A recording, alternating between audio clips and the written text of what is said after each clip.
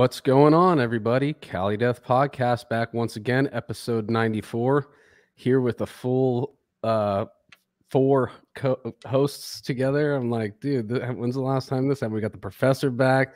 Joel's back from his shenanigans over at Psycho Fest. We'll hear about that later on. What up, y'all? I'm Anthony. What's up? I'm telling you guys, I'm Anthony. Hello. And tonight we're joined by a very special guest, another Casey. 2 weeks in a row, got two Caseys on. Oh, yeah, doubling up.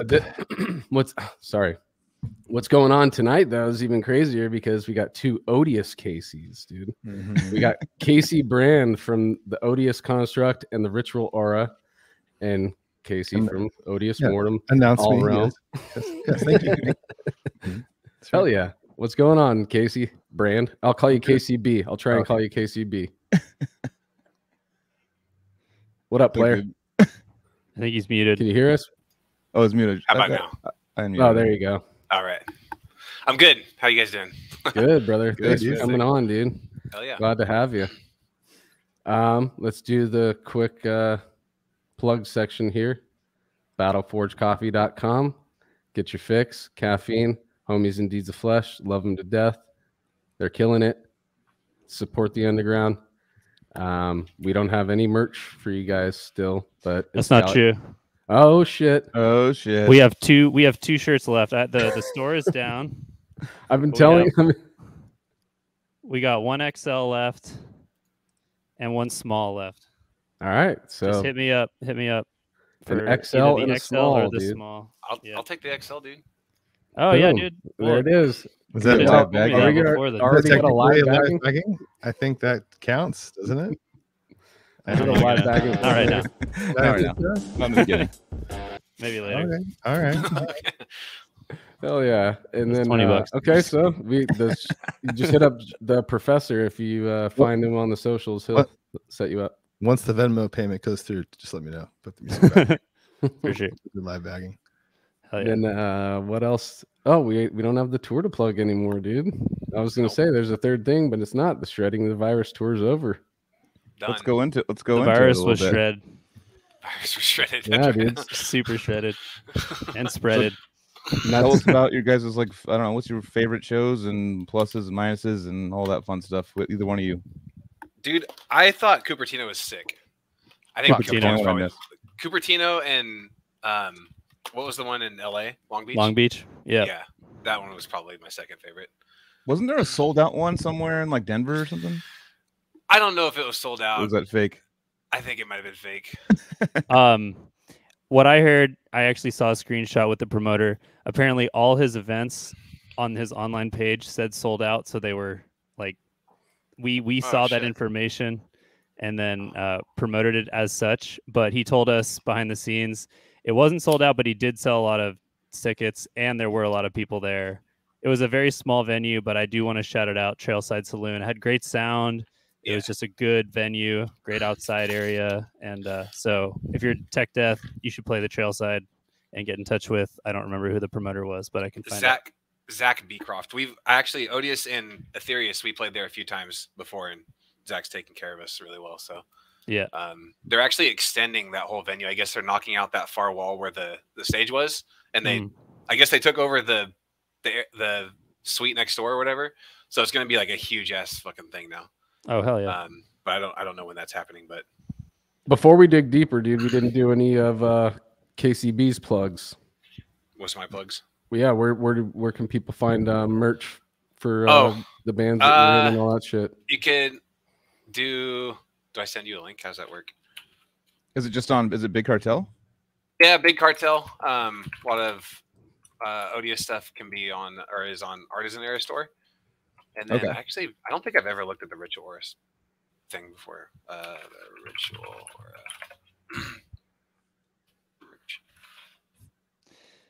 Shout out Barnes Chernobyl just gifted its sub. Oh fuck yeah! That's a fucking Nice. great name, by the way. What is it, Rick? Yeah, there's stuff on Bandcamp for Ritual Aura too. Oh yeah. So check it out. Updated, Support that though. shit. Yes, sir. We're dropping a new album next year, early next year. So there'll be a lot more stuffs. Oh yeah. Nice, dude. So let's hear more about the tour shenanigans. So you guys started off where? Tacoma. Yep. Right? Tacoma. Yep. Yeah, so, Tacoma, then a day off, and then Seattle. Okay. Nice. Yeah. Where are you based, KCB? Sacramento. Okay, so you're already up there on the way that way. Yeah, I Part mean, of that sack scene. yeah, we odious mortem. That's Ominous what happens. ruin. Jesus Christ. Yes. Oh, it's not even mixing it up with the Odious construct. You mix it up with a total different band. Yeah. The guitar player of Odious Mortem and me came up to meet the band members in Ominous Ruin on Monday, the 1st of August. And then we drove up in the RV on the 3rd of Wednesday, the 3rd, and then played the first show on the 4th. And our biggest problem at the beginning was our giant ass guitar rack wouldn't fit into the RV. So we had to take like the wheel section off the rack and then also disassemble the RV door so that it wouldn't like only open till 90. So we had to like literally like take this whole RV apart basically to just even get going. And then we just like had the guitar rack with its doors or the wheels off and like the doors off the front and back the whole tour, which is super sketchy. But yeah, so I would just definitely like measure the things you're gonna put on the vehicle you're taking before you start the tour. That's right. part of the checklist. You guys had to do that every night? Every night. No, we didn't take anything apart every night. We just left things like disassembled / like that's why you guys were using the dolly. Yeah, exactly. Okay, gotcha. So we're but you couldn't just access the RV if you guys weren't in it, right? Oh no, we rented it off Outdoorsy is the app that they use to rent it off, and we didn't like know, like we just got it and then loaded it up right away, you know. So yeah, we couldn't really know what we were getting into. But I'm saying, like at the venues and shit, did you have to? Is there a janky way you had to lock the door, or did the door close? Oh yeah, so yeah, we figured it out so that like the door was locked and everything outside of it. But I was gonna say that would fucking be shitty to have that looming over your head every time you're at a venue. Like somebody could just walk into our RV right now. Yeah, no, I'm not good with I don't know the names of things, but there's like a tube that like the door kind of like goes with, and then it like stops it. That little tube thing, we just like took it off the door so that the door could swing all the way, and we just like taped the tube part up to onto the side of the RV and just left it like that for 3 weeks. It's like a shock. It's a thing with another whatever comes out of it. So for you guys, did you guys plan like that company you used for the RV? I've never really heard of them. Is that like a common thing bands are using now? No, it's like kind of random. It's it lets private RV owners loan or rent out their own. What a bummer. It's like Airbnb. It's like an Airbnb for RVs. I was just about to say, yeah. It's like they're just like it's a death metal band. There's like like the owner's like sick, dude. Fuck yeah, dude. Like, yeah, we fucked that thing up, dude. To be honest, it was super gnarly. As expected. I mean, but they take it to Burning Man. They're like a burner family that rents it out. So like we pretty much paid for their Burning Man trip, just them loaning it to us. There you go. Nice. And we deep cleaned it when we got it before we gave it back to them and everything. When they showed me the video of it deep clean, I'm like, that's not the same thing. Cause dude, that thing was, we were sweating into that. Oh my God. Okay. Long story short. So was it all the bands in that? No, that was just Ominous Ruin. Okay. Just Ominous. Okay. Nice. Yeah. Elusinous. You guys had the van build. Yeah, dude. Okay. So Petter fucking bought a Ram 2500 Pro Master. Jesus. Some time ago, but he gutted like the entire thing. Is that like a Sprinter? It's like a Sprinter. Yeah, it's just a Ram version. Yeah. He gutted the entire thing. He installed solar panels, so there's like outlets throughout the entire vehicle, so you can like charge your phone and shit. And then he put a fridge. There's like cabinets like all along the top. He's like living in it. There's a sink. There's a fridge. There's a microwave. He has a shower like hooked up in the back door, so you can just fucking do the little rolly thing and then take a shower. Sick. God yeah, damn. he's and it's not even done. It's like not like finished or like the wood stuff. I think he still has like a bunch of insulation that he has to install or whatever. But that is a commitment to the tour life when your vehicle becomes your tour and your place where you live and you tour in. Yeah, that was like, that's the thing. It's like, I want to do this, so like might as well just make my home, you know, mobile. I guess. Well, dude, that's kind of a cool thing, actually, if you think about it, because then you never really get homesick. You know, you're taking your home with you. It's like the environment stays the same. You get sick of home, not you homesick. definitely get sick of home, dude. It's van life. You know, people live the van life and they cruise around now and stuff. He had like it was almost like in the very back. He put like he installed a bed, and then underneath is where we put like he had this guitar rig where all the amps and stuff were, and then my drums got stored in there. But he's like, I guess next time he's gonna get a trailer, so there's gonna be a second bed underneath. So it'll where he had the sink and the countertop, he had like this foldable like pillow thing, so you could like lay on there and sleep, which was comfortable. And then he had a bench on the other side of that, which was like a couch. And then like this thing came up with storage underneath. Apparently he's gonna install the shower. I wish it would be a lot easier to show you, but it's like can you see this? Okay, so like this would be the bench with the pad, so we'd actually like lay and sleep there. But this part folds up, and there's storage underneath. Get like a storage underneath here, and then he's gonna mount the shower head up here. So then when you're done showering, you just like lay it back down, and then like that's your bench or whatever. So damn, yeah. With I mean, it's a pretty big van, but the space is limited. So if you want to make it like a fully functional situation, you got to figure out how you can touch certain things into, you know. It was well on its way. Like I would be perfectly fine living there, honestly. Damn, and that's something people are doing a lot nowadays, obviously because of California's, you know, one of the cheapest places in the world to live, and it's literally, I think San Jose just got the title of most expensive place in the United States a couple weeks ago.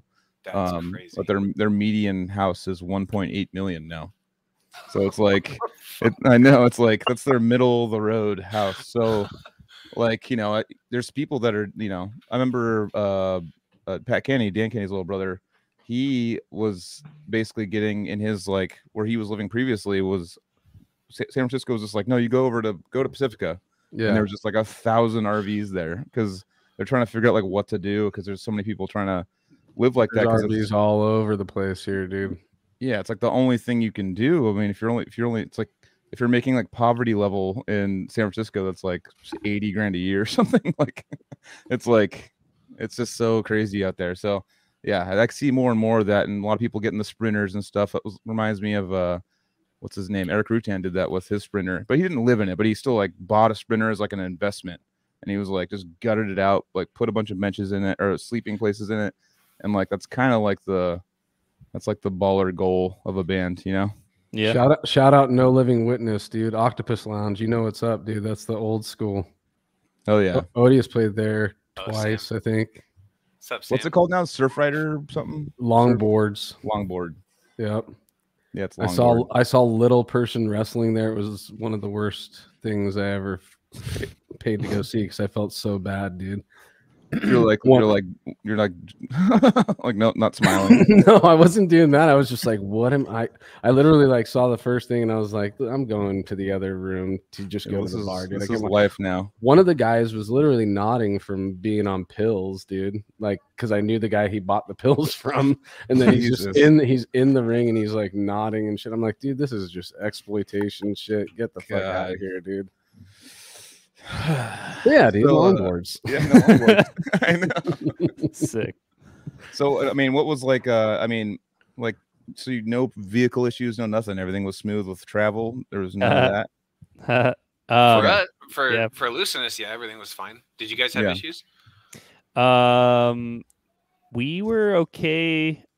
Things were feeling janky at points. Like we would like put like towards the end, I think it was like we needed to refill like the oil or something.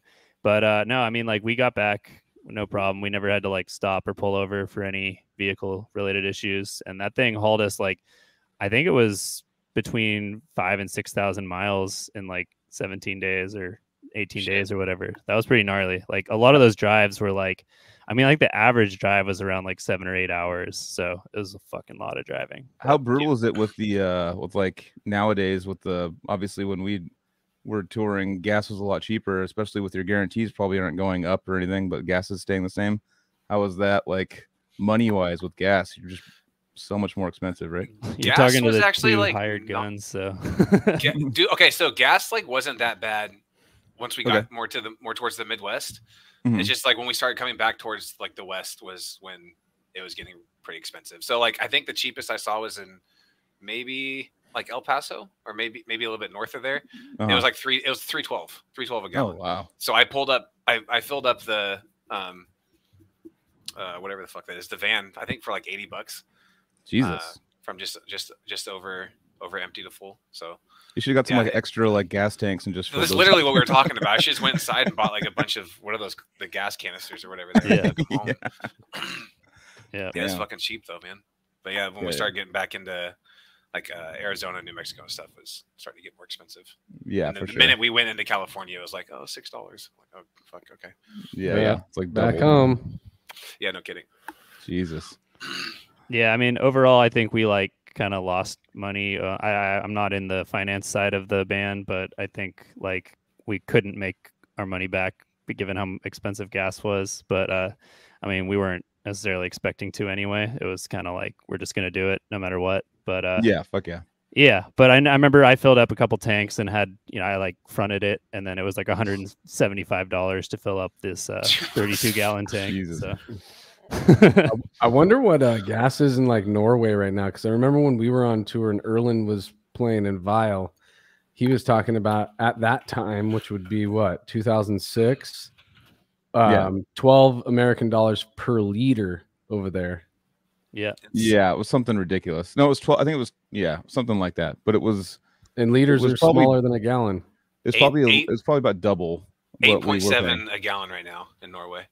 Jesus, yeah. It was about double when he was talking about we did like the whole exchange rate thing. Okay, but so it dropped or something. No, it's always been like, I mean, back in like the last time gas was this high was like 2006. So that was probably right around that time. But yeah, it was just almost like filling up a bus. I remember like one time we were in the bus and I looked at the fucking, went to go take a piss or something. And I looked at the amount they were putting in the bus. And it was just like, it was like $900 or something. It was like, God damn, dude. I know. I was like, how the fuck do they make any money off this? But you got to be in it for the love of the game, you know?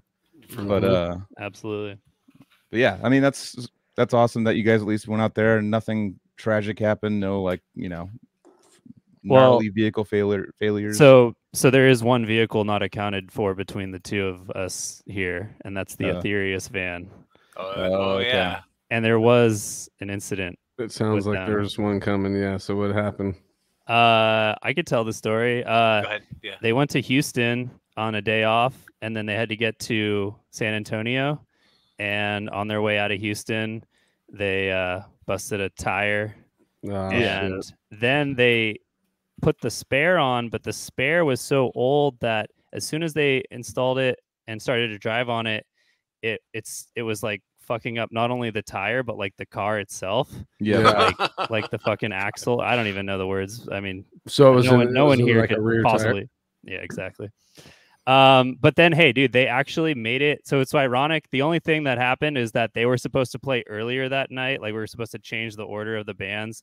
They got there like still on time for the show. They just didn't play early. They just played at their usual fucking headlining set, and it went okay. So Kyle's in the chat. He said that the old tire ate through the studs. Yeah. Jesus. Brutal. Old wheel. Yeah. We've done that before where we've had like, and we had to put chains on our trailer and stuff, and it just ripped off with the top cover thing.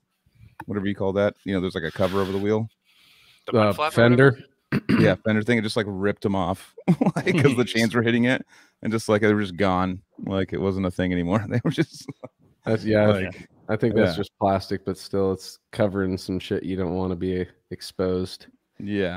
I mean, that happened in like Houston. It was like 100 degrees in the middle of the day. They were pulled off on the side of the freeway, and got to give Odious props. They fucking just got their shit towed, repaired, and they were back on the road in time for the show that night. So it really didn't derail us that bad, Sounds like nobody missed any gigs, so that's a plus. Because I mean, you hear the Decrepit tour, Unmerciful was missing a couple of shows, right?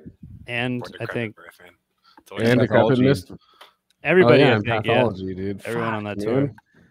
Yeah, and even Odious too. Odious on their first getting to that Archspire tour, I think they missed a show, like some sort of vehicle issues. That's what it's crazy, like how we're getting so far down the line and like, you know, cars and getting like the technology is like advancing, but I just hear about way more breakdowns now.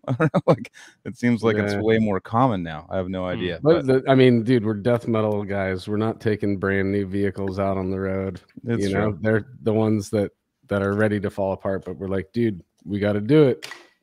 Yeah. I mean, there was those bands that, you know, those Chevy vans that everyone uses, you know, those generally, from what I see, have like 1 to 2 pretty big breakdowns per tour, you know, like, I mean, even I'm sure the Fords would too, but I always give like, I never think of like the bands that had those things like Whitechapel, like just no issues, same van, just like, you know, they're gonna make it every time. Maybe it's the maintenance they're doing, I have no idea, but they're just like, we're not missing any shows, and that, you know, they just somehow never missed a show. Same with like Veil of Maya when we toured them too. Like they just had the same van we had, but somehow they just made it every time, you know. Just I don't know. Just luck of the draw, I guess. But I like PP. But hey, Casey, you should tell us, Casey B, about who you were playing for, because I don't think we've really talked about that. Oh yeah. Hallucinus. So okay, so I met up with Petter and Dan, and then Cameron didn't join until actually we got to Sacramento. So apparently this EP that we were touring, they wrote in high school. So like 15 years ago, and supposedly the story goes like they wrote it, they put out like I guess like a shitty production version of it, and they just got busy with life and just didn't do anything after that. So Petter re-recorded everything, if memory serves, re-recorded everything, mixed it all himself, pretty much just did the whole album cycle, and you know, put this out or whatever. So all these songs are like 15 years old. So I don't know if have you any of you guys listened to it at all? Oh, I haven't. The Hallucinus EP. Joel's No, heard part of it. no. Joel's heard the videos. Yeah, the videos for sure. Okay. So this is just like my as unbiased opinion as possible, but I'm not really into a lot of like old school death metal stuff. I was just kind of like, when I was a kid, I was kind of like, my parents were like, nah, dude, you can't not listen to that. I'm like, okay. But apparently a lot of this stuff was like, I think like Gore Guts inspired, cool. Maybe like some Origin kind of stuff. Fuck yeah. But for me, like listening to this, it sounds like really fucking good for high school kids to write this kind of stuff. Like, I remember when I was in high school, writing with a few of my buddies or whatever, it was just like fucking power chords, and you know, that's about it. You know, it's just like thrash kind of a riff salad kind of. Yeah, but so then the Petter like sends it to me. He's like, "Yeah, we wrote this in high school." I was like, "Are you fucking kidding me, man?" Like, all right. But apparently everyone really liked it, man. It was super sick. Dan's like a super cool dude. Petter's a super cool dude. Like I said, Cameron, we met him when we got into California, and he's fucking hella funny. Like probably one of the funniest dudes I've ever met. But yeah, man, like it was sick meeting him, hanging out with him.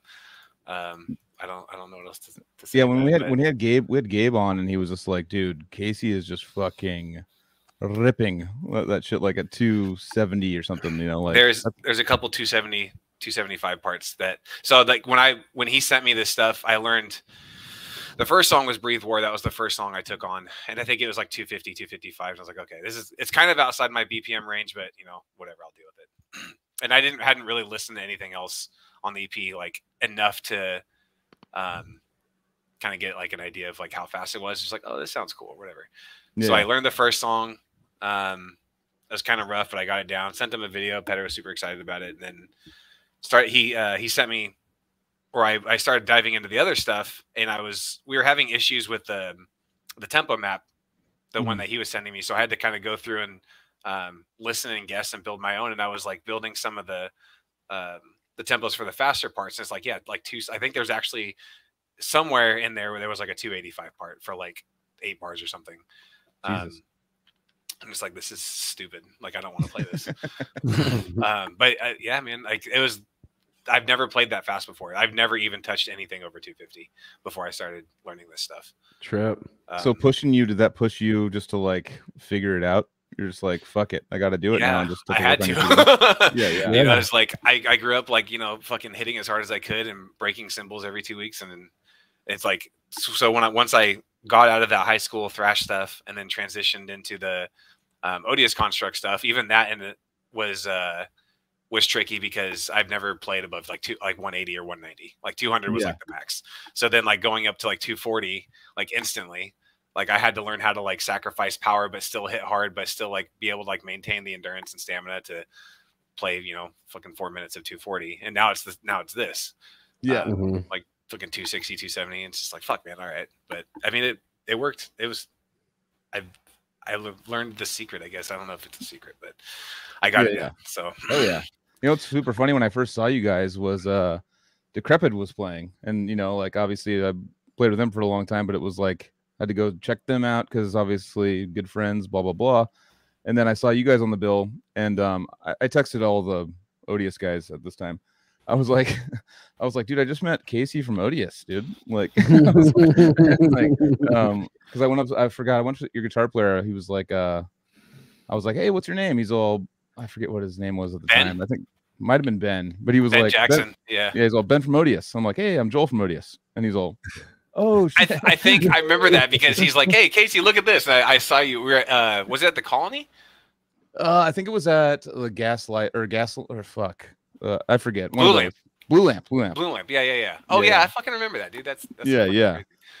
It was funny seeing like Odious and Decrepit on a bill, and then there's a Casey and Odious, and like I was just like, my brain was just all like, my brain was like a explode. I just remembered. I wanted to ask you this. What does your KC stand for? Mine, Kenneth Cody. Kenneth Cody. Okay, it's pretty close. Kent Cameron's mine, dude. It's pretty close. What is it? Yeah, dude. Kent Cameron. Okay, yeah. I was like, we were talking. I was talking to Casey on the phone. And I was like, dude, if he comes with a Kent Cameron, bro, I'm gonna see you fucking fall out of your chair, dude. He's all Kent Cody. It's like, no, stop it. Come on. We'll take in wagers. But Kenneth is pretty close, dude. You know, to Kent. It is. So Kent is actually your name. Ken. It's not Kenneth. I could have just said Ken, and we would have been I'm more tripped out right now. Whoa. It is. Fuck yeah. So then that's our last guest, his name was Casey. Yeah, but it was the CASEY. I know, but it's still version. So we had two Caseys in a row. Two Caseys in a row. I think we're only having Caseys now. Does it equal 4 since I just was find all the Caseys? Well, I may have already told this on the show before, but I used to rap back in the day, and one of the guys that I rapped with's name is Casey Howard.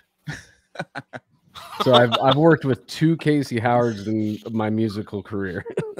Nice. But he did the what was it? CASEY.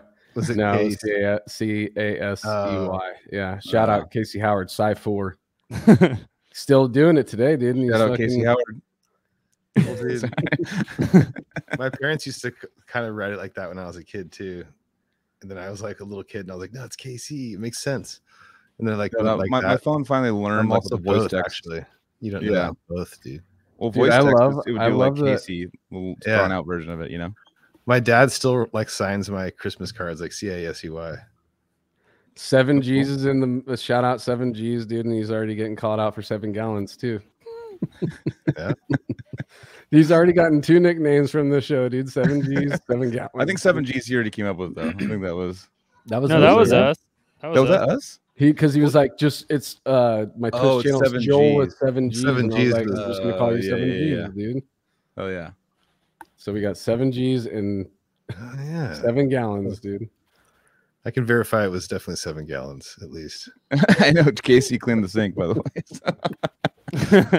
I didn't mean to turn it back into that. Sorry. I don't want to. Sorry, Joel. I don't want to like keep bringing that up. Every time he comes in the chat, we start telling that story. Dude, that'd be hilarious. Talking about Anthony's Casey, not KCB. You named me at birth. That's right, dude.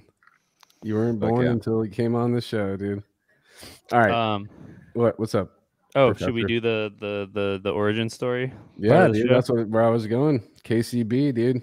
Let's go back in time. You were already talking about high school stuff, but let's go back even further and get through the high school shit. But what I usually start off with, think about it, the earliest memory that you have where music became more than just background noise, you know, like something a song, a voice, something caught your ear at a young age? So I have two memories, and they're both okay. So my dad was like a huge Journey fan, right? That was pretty much like the only, that in Boston. I didn't really like Boston, so I didn't like to listen when he was listening to that. But Journey, he would listen to Journey a lot, so he'd like sing it in the car and stuff like that. So I feel like I had to have been like second or third grade. Yeah, he would sing it, and I was just kind of like listening, and I would kind of start to, like, now that I look back, I guess, and kind of listen and see myself at that age and how it was affecting my brain, I guess, when I was listening to it, I was starting to kind of like hear the emotions and stuff audibly, if that makes any sense. Totally. Like, because like back then, like I didn't know. I was like, oh, this is cool.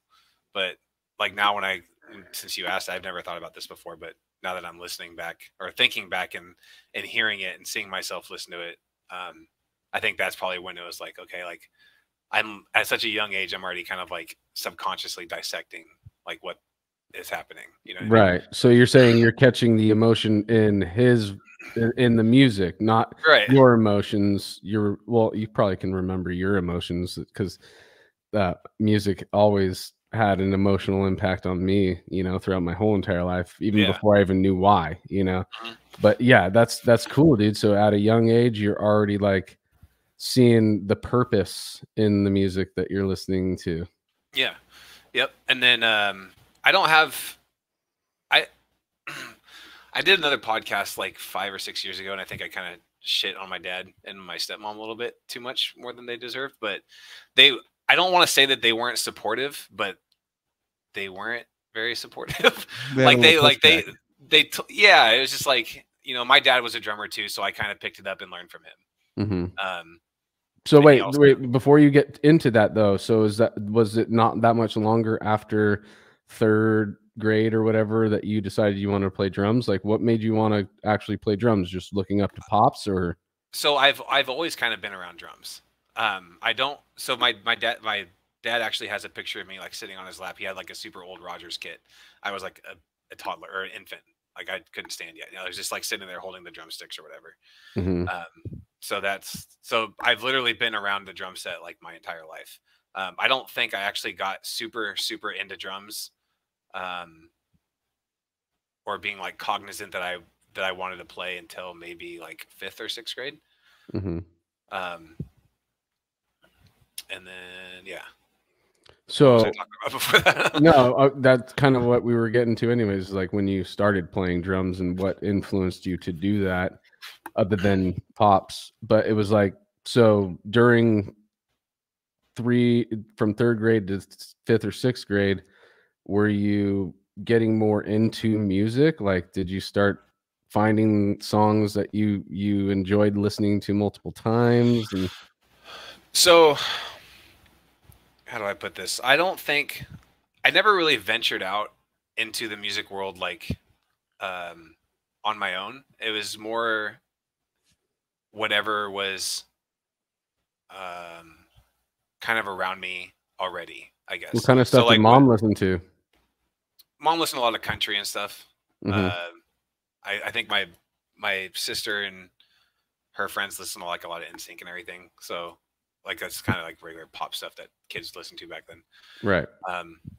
But I didn't like so I was saying before is like my parents were like super Christian, so they were very against like secular music. So even like when I was kind of getting older in like high school and stuff, like if I got caught listening to Stained, it was like, nah, you can't really listen to that. Yeah, they were like, they just didn't like it. So I had to listen to like, what would they do? Like, what would be like a process of that? Would they like catch it and break it and then put you? Yeah, they would just get pissed or like, no, I'm not gonna have this in the house or. I don't know, yeah. The distorted guitar was the devil. Exactly. Yeah, it was. They didn't even play fucking with gain at church. You know, it was just all reverb and everything. Right. But so I don't remember like a lot of the bands. I know some of the bands I listened to when I got a little older was like DC Talk, Newsboys. Yeah, I can't. It's been ever since. Was this in all Sacramento? Have you been up there the whole time? I've been in California most of my life. So I was in Bakersfield I was born in Bakersfield. I was in Orville for a couple of years. Moved up to Oregon for 6th and 7th grade, and then yeah, the rest of middle school and high school is in Sacramento. Mm-hmm. Definitely. But no, DC Talk and Newsboys are like, I'm pretty sure that. Have you guys heard of those guys? DC No. Talk. I remember there was a kid in my high school that was like, I never listened to him, but it was just, he was just DC Talk everything. He was like, he was a Christian kid. He was just all DC Talk, and I just stuck. I literally haven't heard that since probably 20 years ago. You know, but I remember like everyone was like this. It's like his Beatles was DC Talk. You know, exactly. It's like literally what it is. That people listen to DC Talk or were into him back then. It was like that was like what style of music was it? Thing. Just like pop. Okay. Rock pop kind of stuff. Bubblegum pop type deal. Yeah, it's stupid shit. But I mean, I like the Beatles era bubblegum pop. So you guys are talking Beatles. It makes me like, oh, maybe I should check them out. I'm not religious, so like if you can filter that stuff out, then go for it, man. What if I get super into it, dude? Like, more power to you, dude. With a DC Talk shirt on next episode. But what's the lyrics like? Is it gonna turn me off? Okay, so there's one that I know for sure is called Jesus Freak. Yeah. So it's like, what would people do if they found out I was a Jesus freak, kind of thing. Oh, yeah. Okay. So that's the kind of like took an angle of like kind of being like I'm like, don't make fun of me, I'm Christian kind of thing. Like I'm got this weird angle. Yeah. Totally. No, they were super straightforward. There was no like shrouded in mystery. Like, oh yeah, we might be Christian, but you'll never know. It was just this is fucking Christian music, you know. Totally. All right. I'm out. All right. Yeah.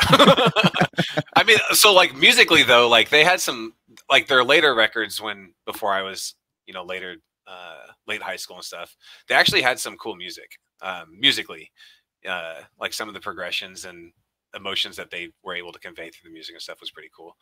The lyrics are just cringy to me, so I couldn't. So that's there's perimeters on and boundaries that you know, they kind of boxed you into this area, and you you know, found, you know, what you could find in that little box. You know? Until I got into high school and kind of ventured out a little bit, yeah. Right, because then you can go over to the homie's house and exactly. you know, then it's free reign, which would probably was so liberating for you to go do that, you know. Freestand, yeah. That's when like Linkin Park and Slipknot and all that shit happened. So how old are you? 35. Okay, so yeah, we're right around the same age. Yeah. So do you think it was like the forbidden fruit effect a little bit too? You know, you're just like yeah, for sure. Could have been, yeah. Like finding like the Linkin Park and the secular music, I guess. Yeah. I'm always like, dude, we know this now. Everybody says whatever your parents tell you not to do, you're gonna go for it. So it's like they should just have you listen to it, man. Exactly. Like it's reverse psychology. Because I've listened to metal in front of my kids. I don't push it on them, but none of them like it, you know? Yeah, so like I had my son in the car the other day, and I was like, "You want to hear Daddy's new band?" He's like, "Oh, that's so loud!" You know? Yeah. He didn't like it. So exactly. Like, my oldest metal skips the rule, though. I think metal skips that rule. I think because it's, you know, like you don't want to show your kids something because they might rebel against it. But if it's already the most rebellious music ever, like I think that kind of, or like you're showing them like punk rock or something, like it's already they'll find it when they're ready, you know. That's my whole thing. It's like they're gonna stumble across something on their own, kind of like I did, and then it'll plant that seed. I haven't heard any like parents go like, oh, like, or people go like, my parents showed me Cannibal Corpse, and I was like, you know, my whole life was listening to Cannibal Corpse, and then I was like, nah, I'm gonna go to fucking DC Talk. Nah, but how sick would it be? He comes home and he's like, dude, I listened to well, I mean, he is into like Metallica now because of Stranger Things. Well, metal's kind of like that in general, like generationally, like, you know, like Iron Maiden, bands like that, or Black Sabbath, like bands like that just kind of never die, you know. They're just like, I just want him to come home and be like, it's now that he's into Metallica, like have that down the road. He's like, dude, I found this band Slayer, and I'm like, oh shit, here we go, dude. Yep. Now you're in, dude. I get to play this game, and and start feeding you this stuff slowly but surely, just a slow drip, dude. It's funny, like once I got the deicide, my brother was I told that a million times on here. He's like, "You're done. Like you're fucked. You're fucked for like decades." Oh shit! Like, Are we bagging? I think it's live eating. Oh, okay. I think he's Is just that brought in a some shirt? DoorDash. Yeah, Yeah, he's he's looking at DoorDash. his Oh, fingers. it's DoorDash. He's looking at his dude. fingers. Yeah. Look at his chops. Never mind. It was false alarm. But it was funny because I just went, to the Deicide Legion. I talked about it in the last episode, but the Deicide Legion tour is the greatest thing ever. And I like told my parents before, like the day I was like, hey, remember like when I was in high school and like I got those CDs in the mail and you guys like sat me down all worried about it. My dad like pulled the CD and he was like, Satan spawned the cocodemon. He was like, son, is everything okay? But they were like Christian, but not like hardcore about it. So they kind of were just like, ugh, just don't let your sister see it, kind of thing, But no one was happy about that, It's like I don't think any parents like stokes on like. I mean, we would probably be, but like, like a kid just in a popular culture bringing home like the Satan thing, Mm-hmm. They're probably not like, fuck yeah, good job, you're doing great. Shout out to my parents. Shout out to my parents though, dude, because they actually just didn't give a fuck. That's awesome. It turned out fine. Yeah. They just were like, he's in his room just rocking out to whatever he's into. He's better than him being out where I don't know where he is, doing some shit that he's not supposed to do, Yeah. Your parents seem really chill. Like they didn't even make you wear shoes. Wearing sandals to church, dude. Pew, pew. He's just beating it out of his room. That's so funny. Oh my god.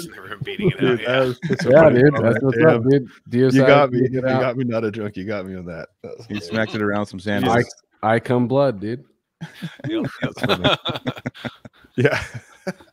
All right, so you're getting into the old Lincoln Park thing though. So you're like getting out of the DC talk. You're getting a little crazy. Yeah, you get the Lincoln Park, getting the freedom at the friend's house. About like junior, senior year, I don't remember exactly which one, but my friend Mitch showed me Slipknot self-titled, and that was just like over. Game over. Yeah. Game like changer. I didn't even want to like listen to anything that was at the house anymore. Like that was like my mission was to find ways to listen to that album. Mm-hmm. Yeah, it was that fucking good. Oh yeah, and it's still good. It's still like one of my favorite albums. It's still great, dude. I love it. It's very important to me and Joel as well, dude. For me, it was getting that VHS tape that like Welcome to the Neighborhood. Yep. I got that at Sam Goody for $9. Yeah, and I was like, I'll just check it out. And then like they became popular, and I went back to Sam Goody, and it was $38. They were just like, oh shit, this is popular now. Like, put the price up, Right. And, yeah, that was awesome. That was a total game changer. Getting the blast beats going, getting like making the blast beats like normalized, and then like they did stuff that was still kind of in the the new metal format a little bit, barely, but they basically like had fast drums, like, and I was like, all right, well, they made fast drums catchy now to me finally. So it's like a step-by-step process, Mm-hmm. Mm-hmm. So that was one of the things when I heard that, because I was still at my parents' house. So like when it was time to go to church or whatever, I was trying to play like Eyeless and surfacing and everything on like the main drum kit and the what's that big room called or whatever. Like, why people get pissed at me because I'm just like banging on the drums or whatever. God, did you did you like Mudvayne's LD50 album too? Oh yeah. Sick, dude. Still, I'm just comparing it. It's another album from that era that still holds up for me today. That one skipped me. I liked Dig. That's about it. Like I liked, and I even met. Now that you're more prog, now you're all into prog. You should go back to that album again, dude. Well, I mean, compared to Slipknot, it's got crazy bass, but it doesn't really have. It's still like more of a pop structure than Slipknot. I'll say that the drums are more technical than Slipknot. Yeah, Matt. I think Matt was more of a technical drummer than Joey was for sure. I'll fight both of you. Joey did have some shit. Like there was some songs later on in the self-titled album where he was like, when I like go back and listen, I'm like, okay, Interesting. So you'd say that the drummer of Mudvayne. I haven't really done a deep dig on it, so I'm not like. I bet you the drummer of Mudvayne would have been a great like. He would have been able to do the Slipknot shit, no problem. But there's different like languages going on, or like accents, like his The way he plays is not like how Joey Jordison plays, but you could tell like the roots are in like prog drumming, dude. The way Matt approached drums, the drum kit compared to Joey was way different. Whoa, He was okay. more... All right. I will check it out. I will listen to the whole album tomorrow. Okay. Please do it. It's fucking killer, dude. All right. That was all for Jedi Grind, Murray. All that new metal talk was just for you, brother. Berber Ding. Is he in there? He was. Anyways. Berber Dang. All right. So the new metal hits you as soon as you can access it. And then So then after high school, I moved out of my parents' house, went down to Bakersfield, lived with my cousins for a bit and did some warehouse work. So I was hanging out with my cousin Jeremy. And he started introducing me to shit like Sixth and Unexpect. And just like that whole realm of everything. Whoa, that's a big fucking jump right there. Yeah. So it's just like, well, because it's always been interesting to me. Like I've always wanted, so let me start this over. I very much dislike boring music, if that makes sense. Like I don't like, so whenever my girlfriend turns on the radio or something, you have ADD, is what you're saying. Not even. It's just like, I don't even want to like, so like if like someone turns on the radio or something, or even if like I scroll through that tech death sharing group or whatever, and I'll hear stuff on there on Facebook. Yeah. It's just like, fuck, man, this is, you it's guys all can't, becoming like, one thing. Yeah. It's just like, think a little harder maybe. Or I don't know. It's frustrating because I feel like there's so many talented people and they can play super well, but I feel like, I don't know if it's that they're trying to like pander to like certain audiences and like fit in a genre, or if they just don't know any better. But yeah, I mean, that's probably what they've been like brought up with, and they're kind of just like, all right, this is what I know. I could play it insanely well, but like when to changing it up or bringing something actually like refreshing or new to the table, they're just like, well, I'm sticking with what I know. You know? Like, so like when he was like, so anyway, so like back to the thing, he showed me Sixth and everything, and that was like, the fuck is this? Like, Death of a Dead Day, and then like that was the jam, dude. That whole album, Death of a Dead Day, is fucking sick, dude. I've still want to cover the last song, As the Earth Spins Around, on that album, but what's his name? Dan Ford, I think it's the drummer's name. He's just a monster, dude. I don't know what he's super playing. Experimental aspect to that band if you want to put them under an umbrella, like super standout for the what would you even call that, like math? I would say they were more the pioneers of gent than like even Meshuggah was, you know what I mean? Like not necessarily for the tone, but just like the style of the music. What like gent is considered today, just like, you know, kind of like noodly or more abstract, you know, voicings and shit. But I was gonna say his voice is definitely something out of the ordinary too, you know. There's two of them. There's two. It's two vocalists. Okay.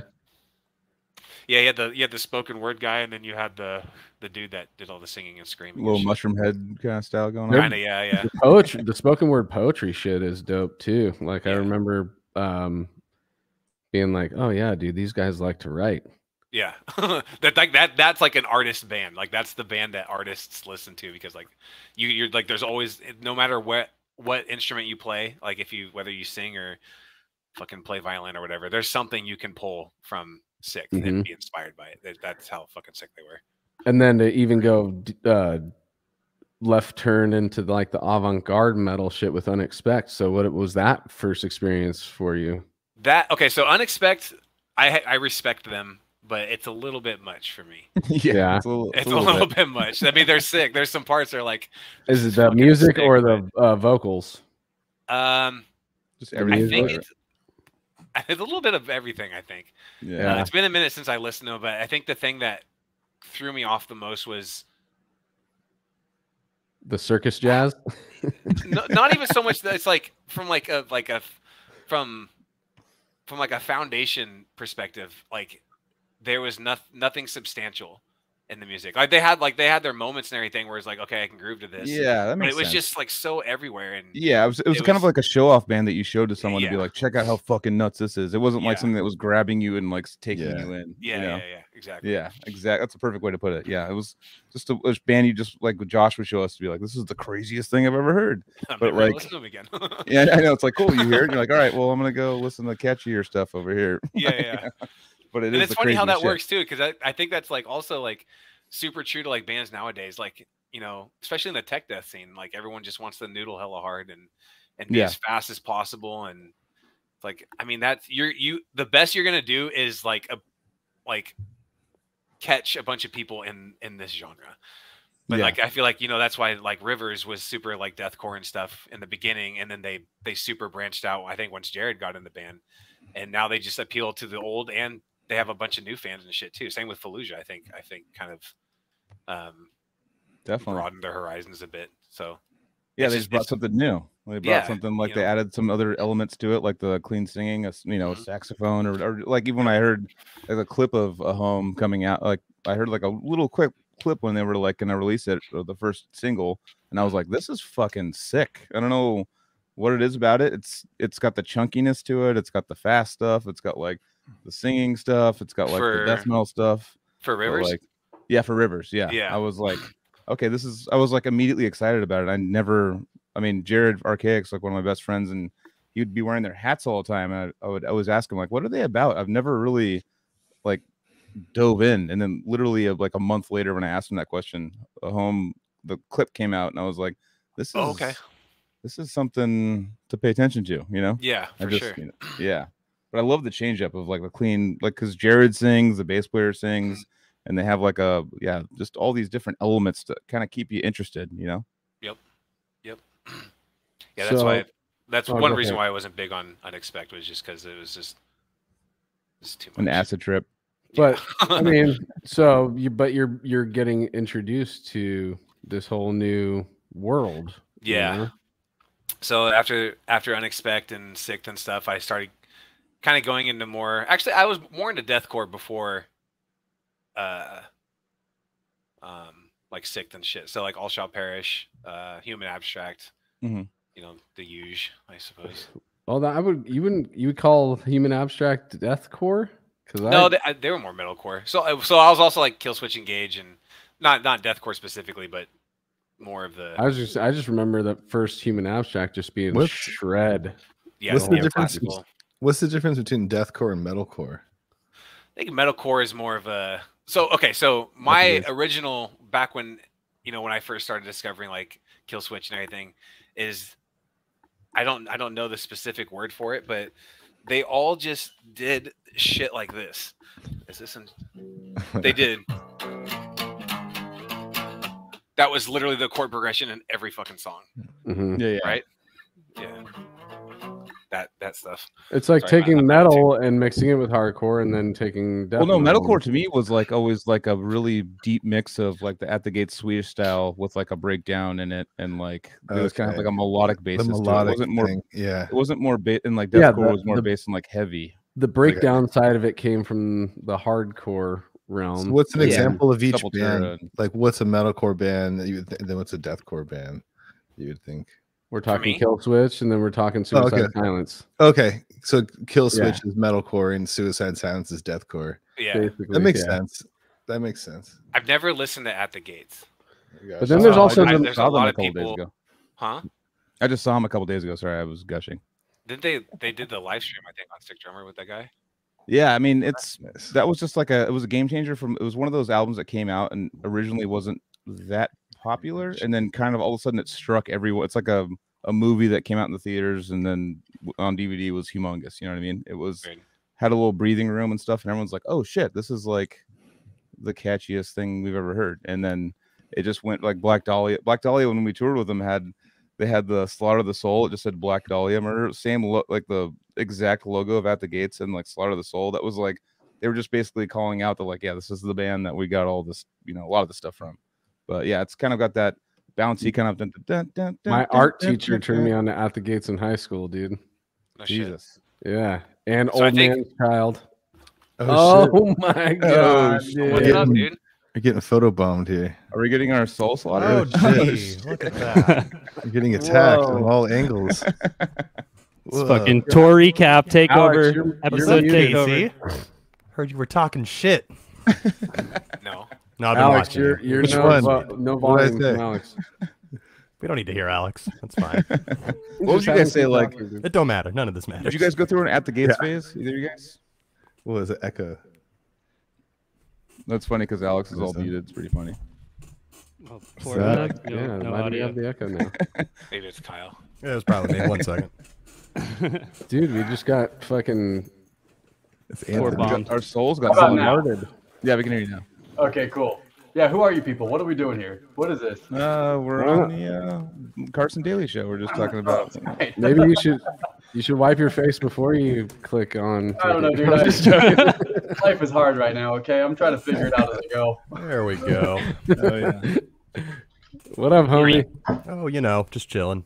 We're taking over because I heard Casey Brand was on. Yeah, dude. Nice. He doesn't deserve the whole spotlight here. I don't. Just take some of it away from me. Totally Casey, kidding. Brand, please stop fucking talking, dude. You talk way too much. Damn, that's the only reason why you came on here. Was That's to say that exactly. Our goal was actually just to bully you so much that you leave your own podcast. No way, we got another Oh one. my god. What's Wow. up, Mitch? Nice. Holy Get shit. them all going. Who else is coming on? Oh, no one. They're a bunch of Dude, cowards. this is the first time we had like more than Cowards. 5 or 6 Yeah, people. 8. That's pretty cool. What are you talking Watch about? Court- We've Court had all of Crier shows up. Cryptopsy before.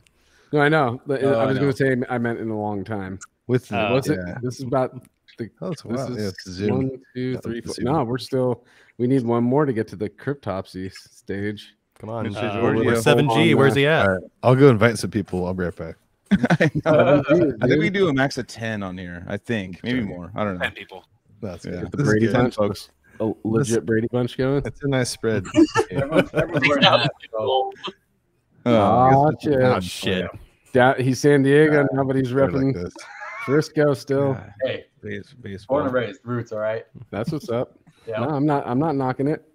I'm going to write Aloha on the bottom of it, though. Just You should. And St. Anthony's the new hat now every time. I wear it every fucking episode. Somebody buy Anthony a new hat. You can Full send it disclosure, to- my kids fucking broke my archaic shit, hat. I'd still be more. wearing the archaic hat. Dude, this is getting nuts, dude. Oh, there we go. 7Gs. Guernsey. This is Yo. good. This is Oh good. my Damn. God. Oh I yeah. love this, dude. Yeah. Somebody posted the stream link in the Made chat apparently. And here we are. Whoops. Oh my god. Poor All right, takeover. Awesome. What's up, guys? let's all stare at Now you got Casey- 8 guys Casey gonna Brand. listen to your story, dude. No, let's all stare at Casey Brand while At he least finishes a story I'm about next to his Casey story. now. Yeah. But what are we talking about? So you unexpect. So No, it was after that. Like how at the gates he's never heard of, which fuck, man. So Yeah, I think I missed the boat on At the Gates because I was still under the dad household. I missed a thing. bunch of boats, so it's Yeah. all good. Yeah. He missed the LD50 belt, bro. You need to jump on that shit, I dude. mean, I Berber dinged it a little bit, but Berber dinged it. What the fuck does that mean, dude? I've never heard that in my It's the life. bass line, the Berber ding, Berber Oh. ding. yeah. I thought it was like some weird fucking like boat lingo that I didn't. Yeah. I know call my about, barber. His name's Barber Barber Dan, so I Ding. call him Berber Ding. dude. Nice, dude. Perfect. That's amazing. Joel's still on the shit, RV, dude. Yeah. Is he actually? You never let him. You guys forgot me. No I'm way. still there. You told us a Are story. you earlier actually still in the about RV though? Jeez. No. You actually look like you're in the RV. Still. Yeah, they gave the RV back to the guy with me still in it. So He's just just sitting chilling. he's sitting in a closed parking lot right now. just live fenced here. off. He can't get out because of the barbed wire. dude, yeah. So Rip. for all the listeners out there, we have 9 people on the pod right now. And it kind of feels like, when you're like in a jacuzzi and Yeah. then just like everybody gets in. Yeah, dude, we were just And chilling. it's like, then you're another like, mob Oh just shit. You're like comfortable for like, you're like laughing for 30 had a seconds. few beers. Yeah. Like, yeah, dude, we got So room, it's, dude. Scoot over, I'm just dude. kidding. It's like we're touching legs now, but it's all good. Love it. You know, Love it's it. like I'm It's just a new comfortable. experience. It's a new Don't experience worry for about me. I just, It's fine. yeah. It's fine. That's Oh, right. yeah. Let everybody know Hilarious. for the listeners, though. Oh, that Joe sat on my lap? Yeah. Sound off, dude. Who are you? Why are you on our show? Yeah, who are you? Yeah. Get sound off. We got people that listen only. Let's got go 7G. Let's go from right to left, bottom. Oh, okay. Hi, I'm Kyle Chapman. I play guitar, make toilet noises in Ethereus. Nice. And then I'm Alex Basie. I'm sure you've got enough of me on this podcast already. Is this number 4 for you? This is number 4 for you now. Actually, number 4. Yeah. I'm sounding my voice is terrible anyways, so. New audience modem. Yeah. We'll just take over with that anyways. Hi, my name is Mitch. I slapped a bass in Ominous Ruin. Stoked to be back on the podcast. Hell yeah, Uninvited. dude. Accident. That's good. Dude, we got Joel in the house. I'm actually wearing our merch because I don't have any clean laundry, so got that shit. Well, yeah. How can you clean your laundry if you're stuck in the RV, dude? Dude, that's what I'm saying. Damn. It's been a week, dude. You got to get out of there. Nah, dude, it's chill. Infamous 7Gs, number 3 spot. So we got all repeat except for KCB, right? Yeah. Shit. Yep. Fuck yeah. Repeat offenders on here. I've been doing good with the KCB thing, dude. Casey can't pull a fast one on me like last episode. It's kind of bumming me out a little bit. I don't like KCB. I think you just go. No, he's all waiting for it. He's like, just leave it open, dude. Don't have so many restrictions. So we wanted to pause the origin story a little bit and just do a little tour recap. Yeah, dude. Let's takeover. talk more about the tour. yeah. Dude. Yeah. who's going first? Well, we don't need anybody to go first. We just need. So we already got them. So we had we had the transportation situation already. Yeah. I mean, did we already talk about like? Well, we talked about Casey's couple of favorites was Cupertino and Long Beach. So what's up with Long Beach? Like we've never played Long Beach. Is it? I what could was talk dope to about that. Yeah. I set that one up. It was so easy. I just hit up my promoter friend Pietro. Shout out Pietro Bucci, Cave Goblin Productions. He booked us as in The Last of Lucy at Supply and Demand before. I just said, hey, I'm going to be playing drums for Ominous Ruin. We're doing this tour. I sent him the tour flyer. I just said, we need a show in SoCal. Can we do Supply and Demand? He said, let me get back to you. Next day, he's like, yeah, you got the venue. I said, okay, cool. I'll double duty with Last of Lucy. He says, perfect. And that was it. And then I literally like didn't even talk to him until like the day of the show. And I'm just like, yeah, what time is load-in? And then we just like show up. And Josh from Last of Lucy just promoted the shit out of that. He printed 1,000 fucking flyers and gave out 800 flyers, which he told me. Fucking extra. That was amazing. And then it was just fucking great show, and a lot of friends were there. And I got actually a picture with all of Dreamer came, and then all of Ominous Ruin, obviously, and all of Last of Lucy. So 3 of my bands were all there on stage with me at the same time. So that was like a proud moment for myself. So. That was awesome, what's up with Long Beach. Yeah, so that was flyering. So flyering shows still works. You're saying like you go. He works at a dispensary, so he just gives them out at the dispensary. Okay. Gotcha. Yeah, context. And yeah, he's just a great. Josh is like a great he's not a promoter in the like as a job, but like he promotes and he's good at it. So yeah, you should learn. Do you have any merch left for sale? For which band? All of them. Yes. Yes. All of the bands have merch for sale. I want one shirt of each. Okay. I'll buy them. I'll get you a merch care package.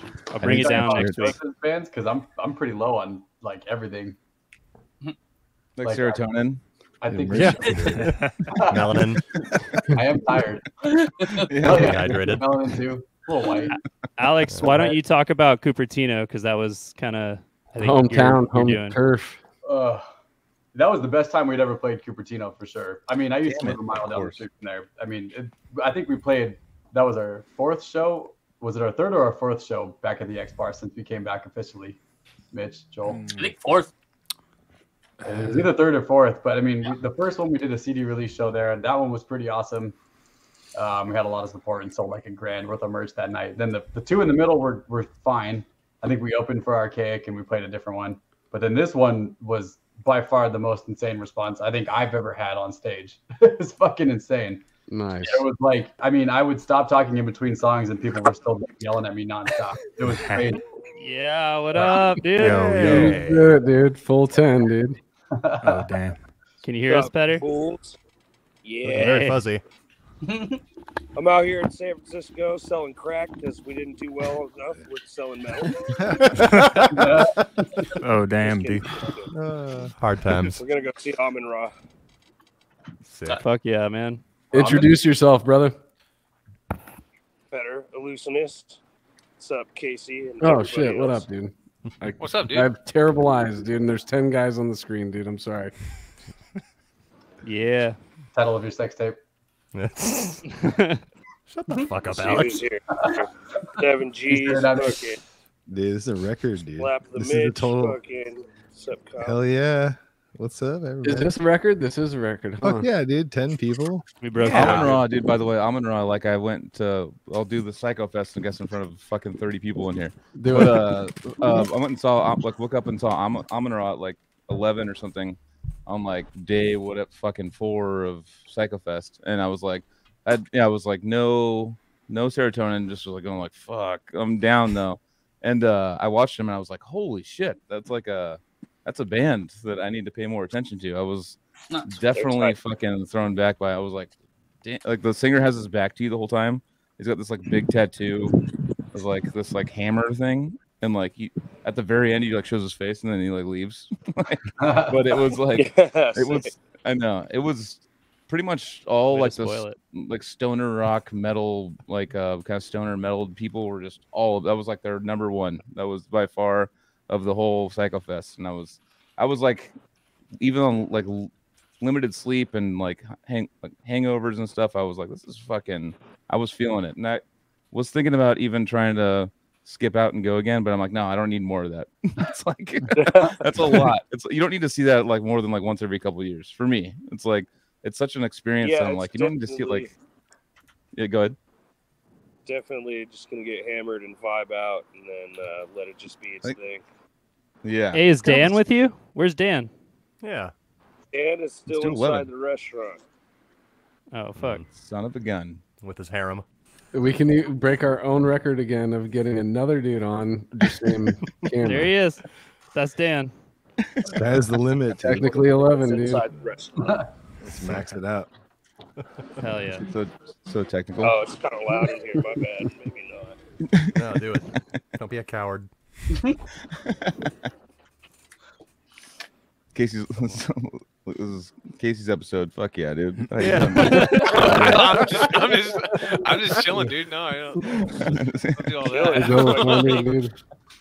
So you're listening to Mudvayne and Hell yeah, dude. Yeah. We're slapping it. I'll back that shit for life, dude. Yep. LD50. I probably said that 5 times already in the podcast. Well, there was what's it called? You remember Circuit City over in Santa Cruz, like 7 Gs. You remember that? There was like a Circuit City back in the day in Santa Cruz. oh yeah, in the 90s. That's Yeah. And like to the 2010s. But like get your this guy- PlayStation games. This Yeah. guy Hell came yeah, in- dude. This What guy up? came in PlayStation like a 2. jacket, like a leather jacket, and he was a small little guy. And I was listening to metal, like Odious was being played on like a local radio station or something. I was like listening, I was all excited and I was like listening to it. And he comes up to me, he's just all, so you like the metal? What up, Dan? And I was working like the audio dude? department back in the day. Oh shit, we have another. What's up, dude? How's it going, man? Hey, What Dan. up, Adam? Salt man. What's up? Oh man. What do you What's think up, about dude? LD50? Bunch of handsome men up in this group chat right here, dude. Thanks, Hell dude. yeah. Lots of beards, dude. Kind Lots of beards for sure. Beards and A little hair. bit. Thank you. Dude, had to have Oh it. yeah. Gotta flex the biblical look, you know? Yeah, yeah, yeah. Yes, dude. Yes. Got that down. DC talk, dude. What up? Oh shit. Damn. Damn. Christian rock. Oh, Hell yeah. yeah. Fucking striper. Fuck yeah. Creed. Striping. You know, we're slapping Creed on the road. Fuck yeah, dude. I mean, your arms were definitely wide open. That's it's catchy fucking. it's catchy music. Like it's like the whole like Stone Temple Pilots, Pearl Jam thing was coming out, and they're just like, dude, we'll yarl way harder, dog. It's like, Jarl, dude. Carl. it's like oh, I don't know. I can't even do it. Exactly. I don't know who did that, but fuck yeah. Is that Kyle? Yeah, it's the one I feel like fucking it was Kyle. Seattleite. Nah, fuck We have more Seattle. people on the pod than viewers currently. We were most of the That is viewers so anyway. funny, So. dude. That's why. Man, that's so funny. Oh, that's great, dude. But hey, That's Dan awesome. and Petter, you guys have fun tonight watching Amon Ra. Fucking Yeah, thanks they're for sick as thanks fuck. for popping in. Hell yeah, guys. Rock and roll. Thanks for helping us break a record, dude. You just gonna watch the vape out of his flashlight? Gee, Yeah, whoa. Yeah, dude, totally, dude. Uh-huh. Exactly. This robot shit, dude. That's right. Wow. That's what's happening. Fuck yeah, this is perfect shit. Alien transmission. Yep. Oh, Jesus. Dude, can't wait Couldn't to see watch this. AI. we're having a That's different crazy. kind of Jeff Huell situation going on. shit. That was more like digital sounding though. Jeff Huell was just like a. Yeah. Oh man, No, crypto's but gone too far. At Did you guys Circuit, kick him out? Circuit Shitty, like To be There kicking was, out. I don't know. Yeah. no, there was Really remember it. the dude came up. He's They all, showed him. you're into the metal and shit, and I was all, fuck yeah, dude. And like he's wearing a Mudvayne like custom leather jacket, and I'm like, oh, this guy. Like I'm like I'm all like kind of like Damn. judging him in my head. I'm like, you're wearing a custom Mudvayne jacket? This is fucking aggressive.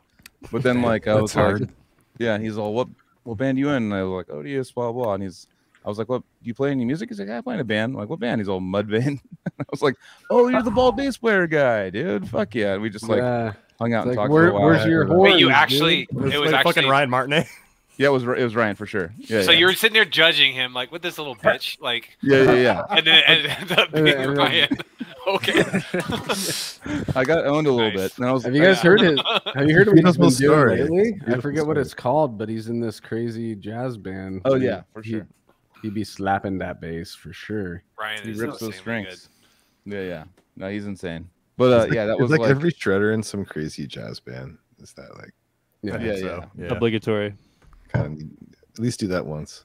I mean, jazz is the fucking ultimate, I think, dude. Alex, let's do it. Let's Over do a most band. tech death, jazz is way more sick to me now. What about me? What'd you say? Let's do a crazy jazz band, dude. It's about time. Yeah, I could spaz out for a while. Probably I think Gilbert should be involved in that Yeah. too. I don't know if Gilbert's in the No, chat, but what up, he's too Gilbert? good. You need to get on that jazz guitar shit. I want to hear a Gilbert side project where because I know he can play that shit so good, dude. Oh yeah, Like, Gilbert's like insane at that shit. He's gonna Yeah. put me to shame. Don't do this to me. But now that Alex is in San Diego, I'm gonna torture him to jam with me. We're just gonna make I can Alex end up fucking- being in bands with all the Cali Death fucking Bay shit. Oh yeah, It's eventually gonna be. Until you have to deal with it, and then you're like, oh, this is kind of too much. Sick. You're like a drummer. yeah. Pretty much. A drummer with no skill. Yeah. Nah. All right, there's plenty of um, skill. Did you guys talk about how fucking Casey ripped it on tour every night already, or no? Yep, 'Cause kind he of. Well, moving He on. did, I did. All right. except that one night. This podcast we just started, we're like, Casey, you're really good. All right, see you guys. It was sick, dude. It was sick watching Illusionist play, and like every night just coming in and just setting the bar for the rest of us and just being savage. It was not only is it good music, like I became a bigger fan of the music, but like just watching these guys play every night was fucking awesome. Doesn't that suck though a little bit? Like I remember like on those tours, like you're like, all right, a little nervous, and then like the opening band just like murders. You're like, fuck. Oh, Yeah. dude. Pretty much. We had That's two. exactly We had what it two was. fucking bands every night before us playing that just fucking destroyed us. And it's like, oh, cool. What the fuck are we gonna do? We'll just slop our fucking dumbasses up there, and all right, let's get through the set. Not Fucking even. terrible. Yeah, killed it too, bud. Yeah. The sickest thing about Casey Brand is that he doesn't warm up. He just gets up there and kills it without Shut the warming fuck up. up. No warm up at all. No. Yeah. Do you do this or something? Do you like shake your arms? Or... No. I just vapes. I literally just sit there. I don't. That's I feel like hilarious, dude. I used to warm it's up, the but energy I felt drink. like it would. It's probably the bangs, to be honest. Oh, you're down. Yeah, you're he's down with that He's bang. sipping those. Yeah, I got bangs all day. There it is. Oh, I'm shit. disappointed I didn't see one in the background. They Yeah. stopped doing stuff. I was like I wearing the got- bangs for a while. I They got- like literally. I got 3 of them. Jesus, Dude, that's why he doesn't have to warm up. Okay, that's why your tolerance goes up Let's so fix quickly this. with bangs, dude. Like, I literally have a bang. Like when I was like into bangs a bunch, I can go right to bed. Like It's like immediately. I could drink coffee and fall asleep right after. That's kind of how it is for me now. Like it doesn't really. Yeah, it doesn't do anything. You have to like change it up. Like if you have a rock star, like a weak ass rock star, you're like, oh shit, what's going on? Like, freak, or like a black coffee or something. You're like, Jesus, it's got like a quarter of what a bang has, like one bang and like caffeine. But like it's your body just going like, all right, dude, like changing up the chemical structure. It's like, oh fuck, this is different. Yeah.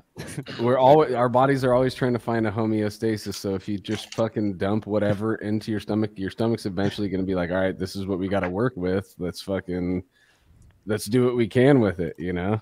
Totally. But it's definitely, those things fucking gave me like low level anxiety. I'm not an anxious person, but I did drink fucking bangs for a little bit instead of coffee.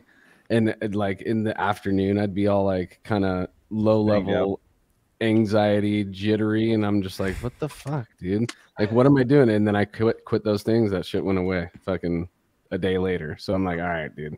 Can't fuck with those things anymore. Yeah, like 300 milligrams of caffeine. Yeah, but it's not. It's probably not even the because I've been a coffee drinker since high school, like hardcore. So it's like it's not the caffeine; it's all the other bullshit that's in there with it, dude. I looked up actually because I was worried for a while. Because I was drinking so many bangs, I was worried like, what's the LD50 of caffeine? That's what LD50 means. Like.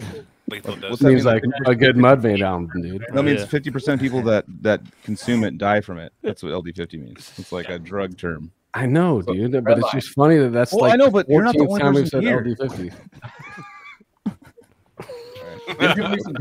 All right, now Joel's a fucking doctor. He needs to explain. Yeah, but I looked up the LD50. Anthony only told Anthony, so it means like I'm just kidding. But like if you drink enough of caffeine, I think it's like literally.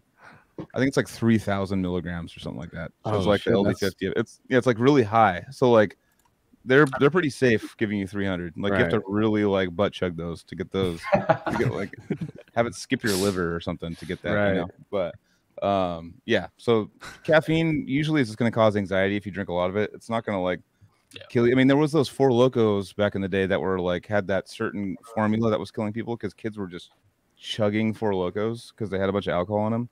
And they were dying because alcohol and caffeine together was a bad time. Right.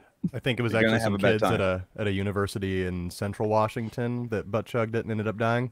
Whoa, dude! Yeah, but like actually butt chug? Yeah, like actually fucking butt chug. Yeah, you butt chug anything. Like the coffee enemas are real, dude. Those are a thing. And like taking a vodka shot in your butt will get you fucked up. Yeah, could actually land you in the hospital. There was these girls for a while that were tamponing the tampons, dipping it in vodka. And putting it in there all. What a weird. It's like that sounds like so much like devotion to wanting to get fucked up to where you're gonna stick like so much alcohol into other orifices in your body, dude. Yeah, it's like, that's wild. But what's okay? This is a question. If you get drunk through your vagina or butthole, are you gonna blow a fucking? Are you gonna blow a blood alcohol? Oh, probably not. Probably you still would because it's still in your blood. Okay, but it comes through your breath, it catches it through your breath though. So if it didn't go into your gut, then it's not fuming out of your mouth. But we got a hard yes. We got a yes in the chat. When you're drunk, you still sweat it out of your body, so it still kind of comes out of your skin. So I would imagine, your mouth as well. I don't know. I actually don't know the answer. Yeah, you probably would breathe your last breath. You just only one way to find out. Casey Brand, butt chug and alcohol.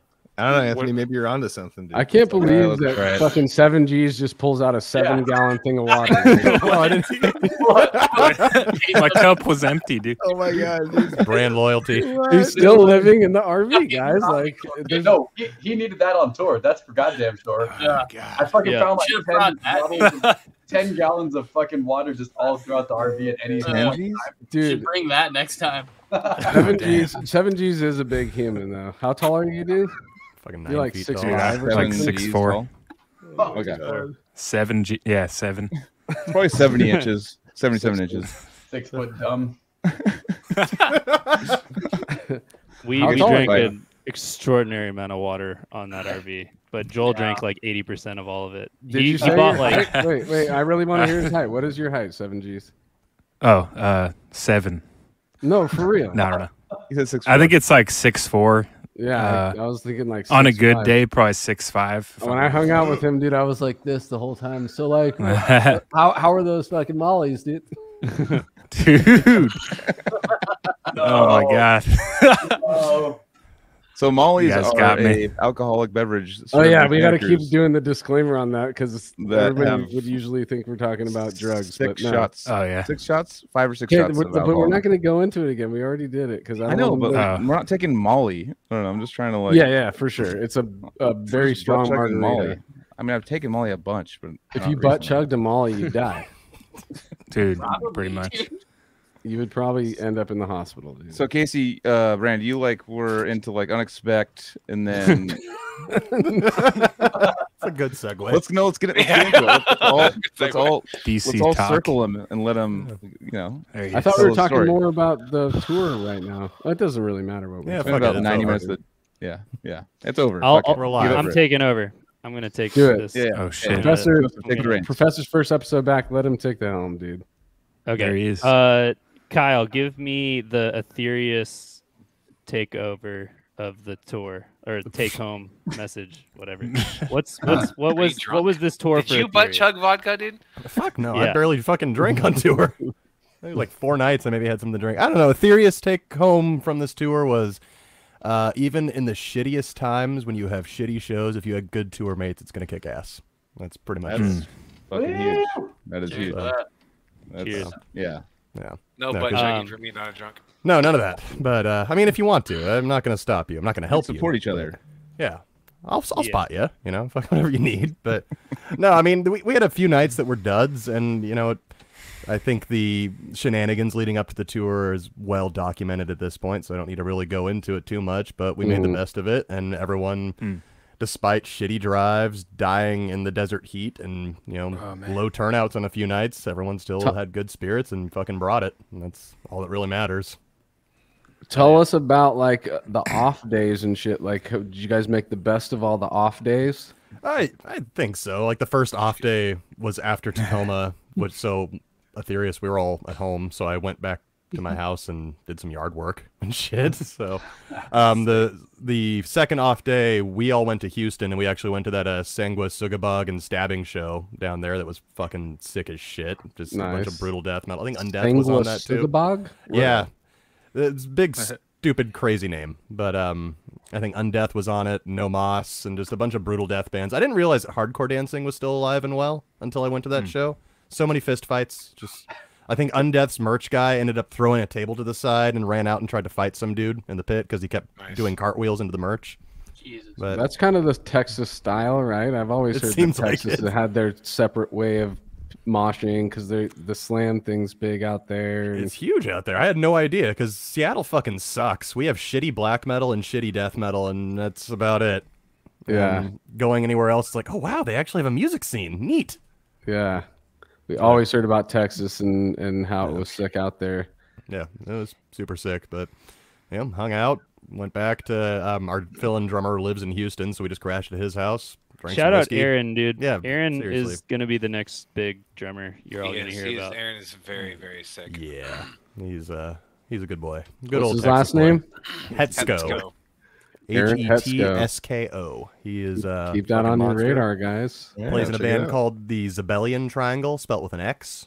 Kind of like a symphonic death metal band. They have some Pretty clean cool. singing in there, but just super sick band, super sick dude. Love that guy. He is welcome to tour with us or just hang out with us anytime. So, And Aaron's super hungry. I actually got him another gig with another band that he'll announce shortly. And his schedule is open. He says, hit him up for drum gigs. So, I mean, I already have too many that I can't do. So I'm already throwing them to him. I'm probably going to try to throw more to him, and he's hungry and ready for it. So shout out Aaron. Shout out Barn Chernobyl real quick. They're with the Zoth call on the Seattle. oh, Yeah, Zoth is a sick sack. Zoth is super Seattle sick. band. Yeah. Zoth is sick, not as sick. Pound is sick. There are sick bands in Seattle. It's just the majority of it is not I great. think that was just because well, Yeah. In terms of days off, we should talk about Austin, Texas. The ominous guys. Barbecue. any roadside barbecues or anything like that? Hell yeah, we, dude. we went to Terry Black's, which is like kind of known for being one of the best. Well, I guess Joe Rogan blew it up to begin with. I went there like, I don't know, 3 years ago before the pandemic, and I was like, oh fuck, I can't eat barbecue anywhere else anymore. It's too good. Yeah. And I don't know. I went in with the intention of trying to ruin everyone else's taste in barbecue, but it sounds like they're still content with California barbecue. So I'm a little disappointed, but me and Joseph and Joel, we got to go to the river, Barton Springs River, and hang out there for a while. Hell yeah.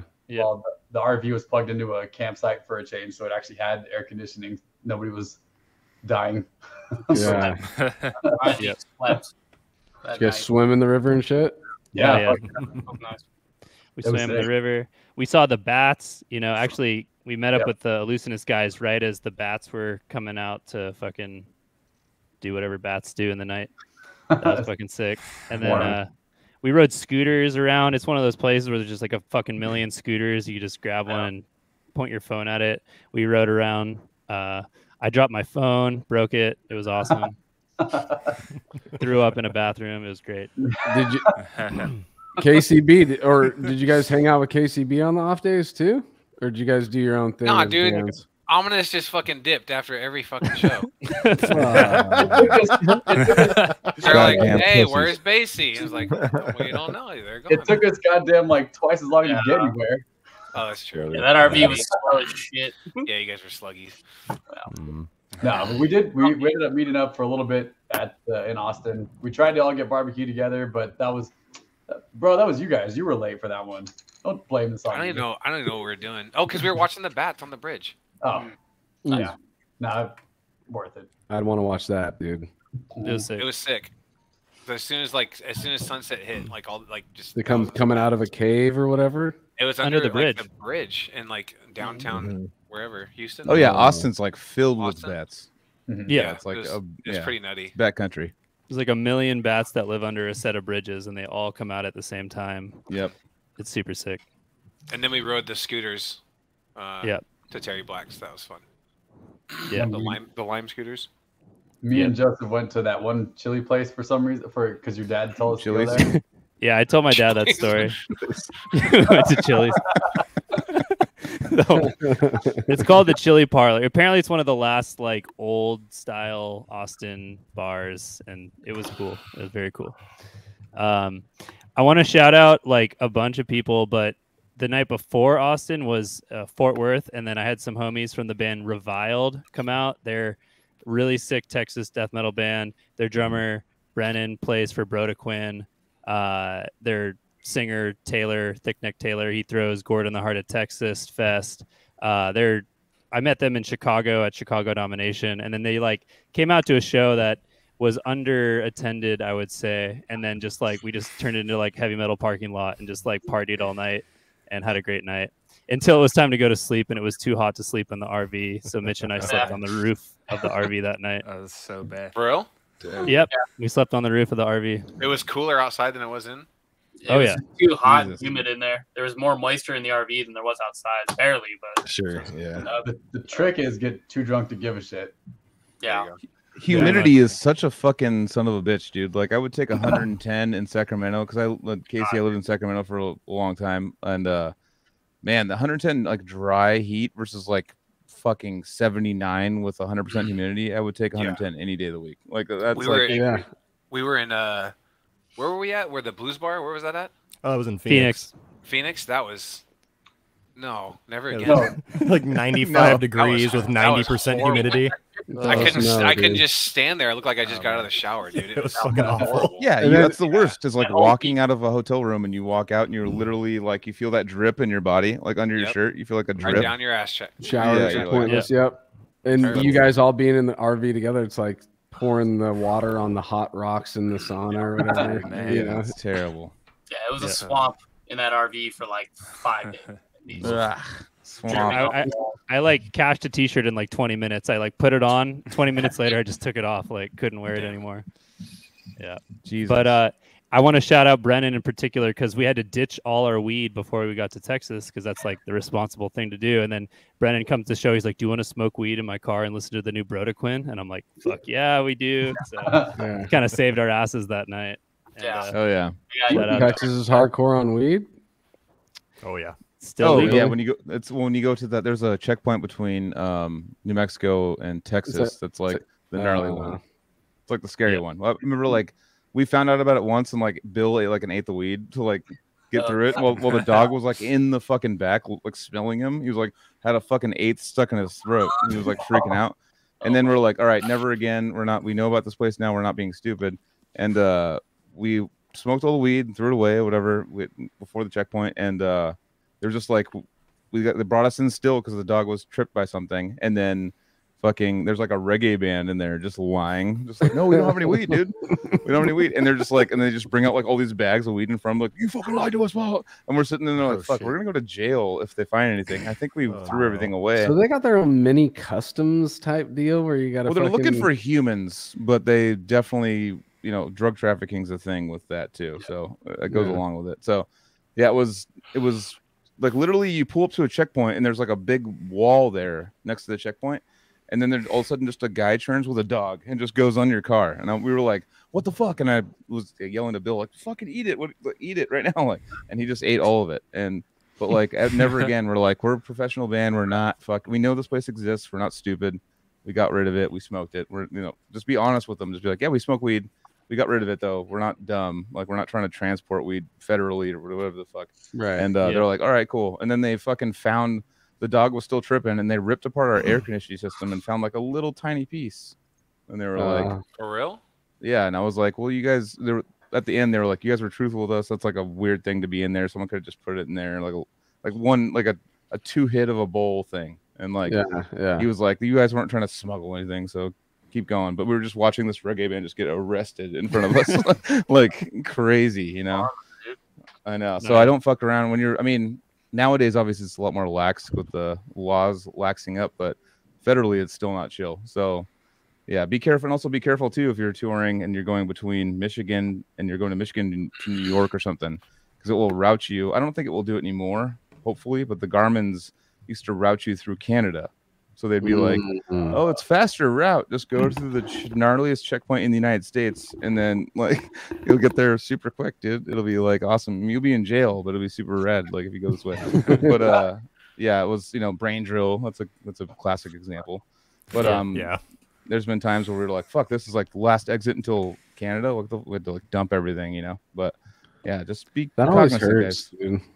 Like, well, luckily I was able to give... We gave all ours away to my friend Andre from Fields of Elysium, and I gave him a little bong and grinder. I don't know why I brought a grinder. That was dumb, but I gave it away. And I was glad it went to someone and not just thrown on the side of the road. And also shout out Andre, because he the day before the show, he was like, I can't really make it, blah, blah, blah. But then he's like, dude, I got work off. You guys can stop by. We could take showers, take a nap. And just did the whole you don't even know what it's like on the road when there's oh, we can take a shower and a nap, and in a sick ass house. And he just hooked us up and then was at the show fucking rocking out. So shout out. And they I did my last tour with Fields of Elysium, so it was for them to come out, I got to see my old tour buddies again. And so definitely check out Fields of Elysium, and shout out Andre and Quana, who made it as well. So. Some sort of a rock and roll band. Yeah, they play. It's kind of rock and roll. It's a little more tech death, but feels like Fields is progressive tech. Oh, I love it. Oh, don't get me in. Don't say the P word around me. Andre's very sick. He's a very cool bassist. Hell yeah. Awesome. He's also giant. He's taller than Joel G. Tall man. Yeah, dwarfs Joel. Yep. Is he is it both of us combined? Probably. Almost, pretty much. He's 13 feet tall. Yeah. All right. Well, I'm gonna reel it back in because I want to actually do the Casey Justice thing and give him his episode and stuff. Yeah, I think we're ready to give it back over. But I love the tour. It's like a tour prank on fucking Zoom, dude. Tour pranks. That's what it's about the first time it might have ever been done. It's like a tour, because every last show of the tour, bands would do just fucking banana shit to us. We're like, oh shit, what's coming? It's left and right, all this shit. But I fucking love all you guys. That's fucking, you got him. You got me. Got him. Got all of us. But I want to get back to the Casey story and stop looking at your fucking pretty faces. Fair. Thanks, Dan. Yeah, I do. Me too. All right. Yeah. What I love would you you like guys. to know? What would you like to know? Thanks for Look having at us. your new drums. Fuck yeah, guys. Yeah, love you dude. guys. I'll talk to you. Later, guys. See you guys. What? Smoke What do you tobacco. got? What happened? What the Smoke hell? tobacco. Smoke Oh, well. tobacco. Smoke tobacco. All right. We just disappeared. Smoke tobacco. Yeah, right. No, Oh, I did wanted you to- I see wanted that to they said that actually more people now are officially smoking weed than tobacco, like in the U.S. or something? Oh shit! Something like that. That's great. Yeah, there's Good. a whole nother Crazy rebellion stat. thing going on too. Like Yeah. a lot of people are getting back to Christianity because of like how like certain sides of the spectrum are bumming them out, and they're like becoming more Christian now. It's like a measurable thing now. Yeah, it's like rebellious now to be Christian. It used to be like opposite. It used to be like, you know, being Christian was like, oh no, you're trying to stop our music, and now people are going like back to it now. I read a study about it. I was like, holy shit. But anyways, so I know. Interesting. Interesting. So what do you guys think about the politics? I'm just kidding. All I So, know yeah. is when I was at Deicide, I was like, man, there's so many fucking people here. It was like crazy. It was like like fucking it looked like almost 1,000 people, but it probably wasn't. But it was like so many. It was all for Satan, dude. All these people are here for Satan, dude. I like couldn't believe it. I was like, wow, this is so funny. dude, I bet And it was like 1/10 normal of them, people. A tenth of Fucking them were normal for people. Satan. They weren't Nah, all there for dude. Satan. I'm not. Oh, they were I wouldn't go totally see there for Deicide. We played next door to kidding, Deicide and Cataclysm. Yeah, that's Where right. was that at? that was in San Antonio. Yeah. San Antonio, yeah. Oh, Joseph- you guys That place, Vibes Underground, that place was very sick. Yeah. Vibes underground. Interesting. Vibes Underground, yeah. I wanted to sneak in to see Deicide, but I didn't. But we could They wouldn't hear like them from the back. So it was like right behind their stage. So I could like hear Steve's drums like acoustically. Oh, it's like so sick, dude. it was pretty fucking cool. They played the Okay. Legion album perfect, dude. It's like every song and it ended just like on the dot. And I was there with Diego and David, and we just kept looking at each other like Yeah, yeah. after every song, like It's real "What?" shit, dude. And That's it's awesome. it's just oh my, dude, it's Totally. so sick, dude. Anyways, sorry. So yeah, back to Casey's story. Well, basically like high school, right? We're talking. We were in high school. I know we've gone like 1 foot. Well, yeah, that's a long journey tonight. Apparently.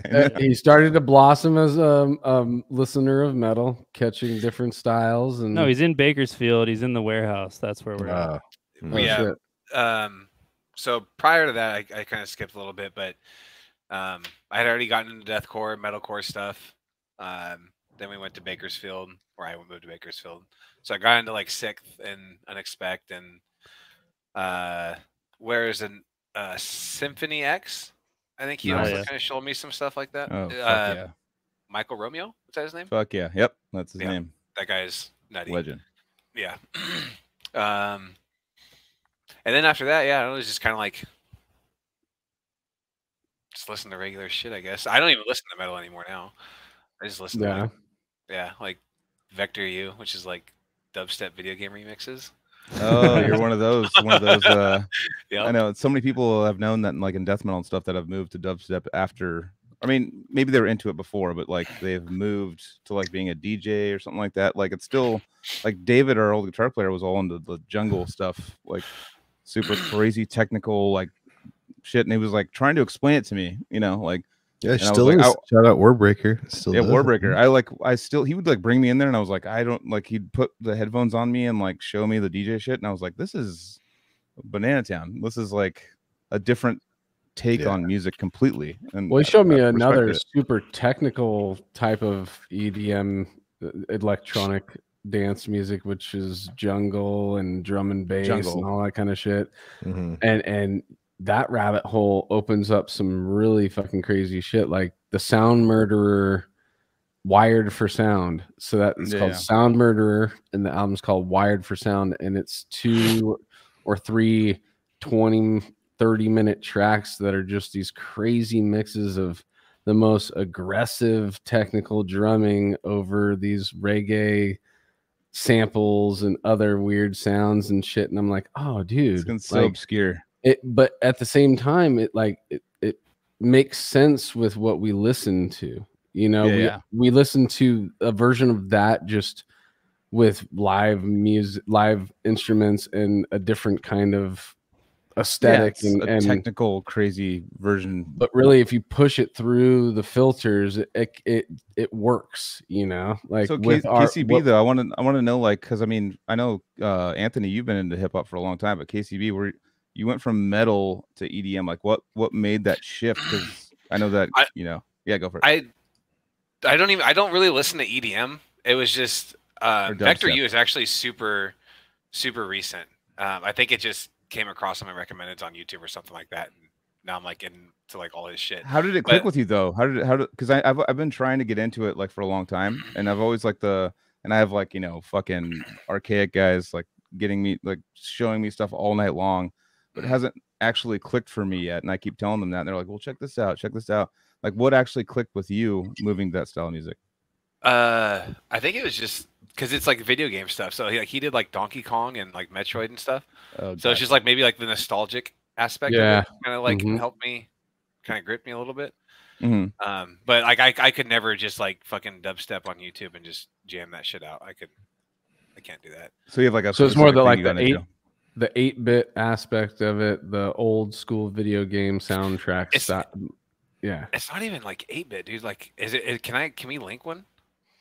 Yeah, I don't know. Fuck it. Is it copyright? Well, it doesn't fucking matter. Whatever. Like turn me. So no, he's not gonna turn you right now, dude. Come on. So like, who would I link it to? Can I just link it in the chat? Yeah. Yeah, this is wrong chat. Oh, I just put it in the regular chat. Oops. Oh well. There you guys, all you guys. now everybody in the chat. Everybody in the chat, go to it if you want to. Yeah, because you can check it out for yourself. So this is like the Koopa Troopa beach from Mario Kart 64. Mario. Oh, totally nice. Yeah. So and it's just he like just redid everything, and it just has like a vibe to it. I don't know, but that was one of the first ones that I listened to. Is it the nostalgia of like the like video game stuff, and then like mixing it with like kind of trippy technical okay.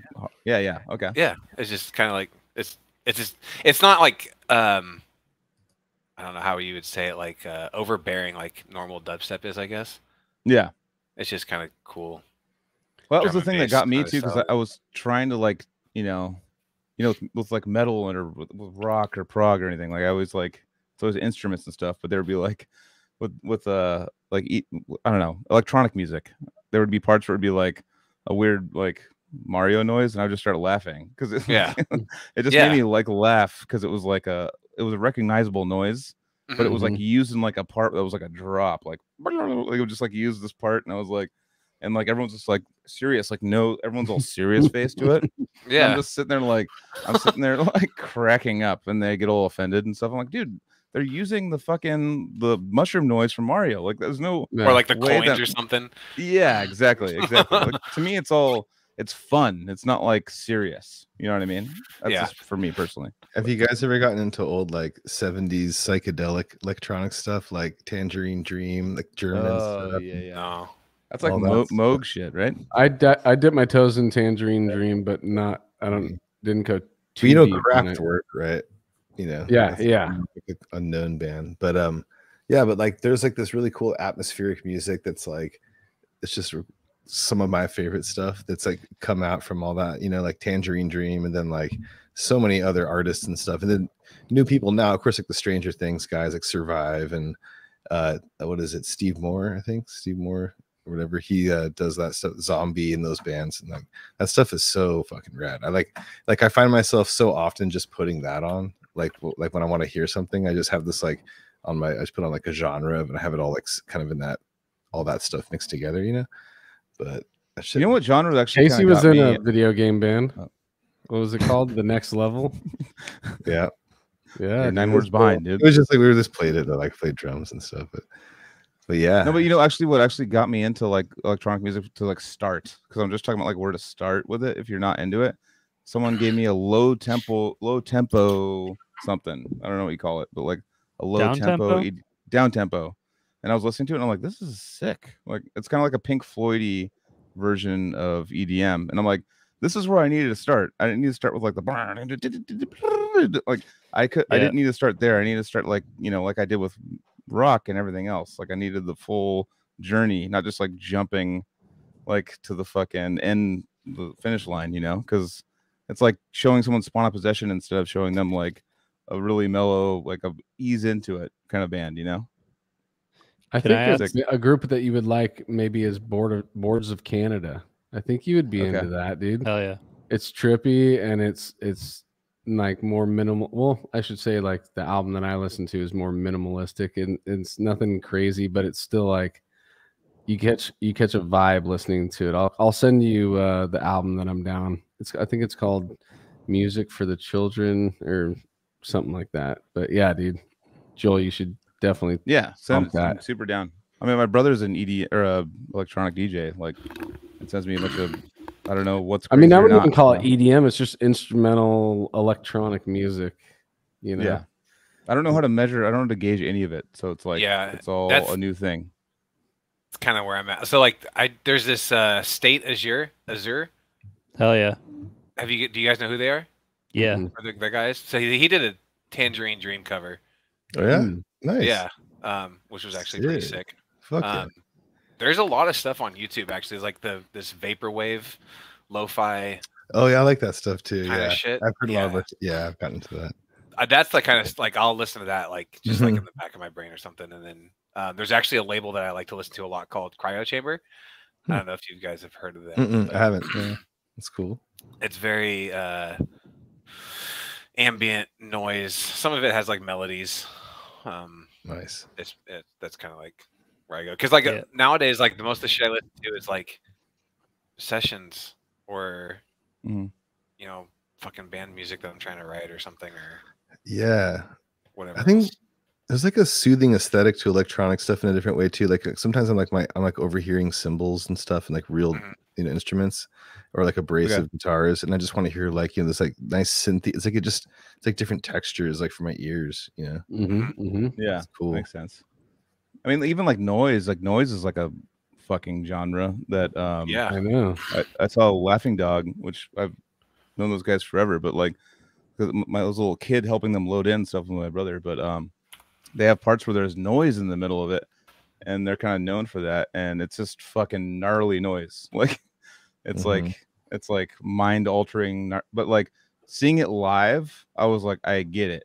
Like this is like a trip. This is an insane, like it's taking you down like a non, like you're not on acid, but they're trying to make you on acid. You know, it's like psychedelics through noise. Yeah, and I was like sitting there and I was like, I get it. Like I totally get it. But I think maybe just starting live with stuff, some of that stuff is like getting the feeling of it, because that's what most people in electronic music want to be live with it. You know, it's not like a CD they're trying to put on. It's like an experience they're trying to provide. You know what I mean? And that's like probably what I'm missing out on with to throw back to like how that felt. Just to shout out Matt Hollenberg again for he was a previous guest, and his band Cleric did the same thing, dude. They have these like weird, very trippy, trancy, noisy like interludes that pop up throughout their set that really just put you like in this weird zone. It's almost being hypnotized, dude, you know, like you're forced into this like mental zone where it's kind of just like you're gonna float off the ground and you're gonna do whatever this noise makes you do. Yeah, you know, definitely. You almost lose control of yourself because of a atmosphere that's made by layers of different noises that it's trip, dude.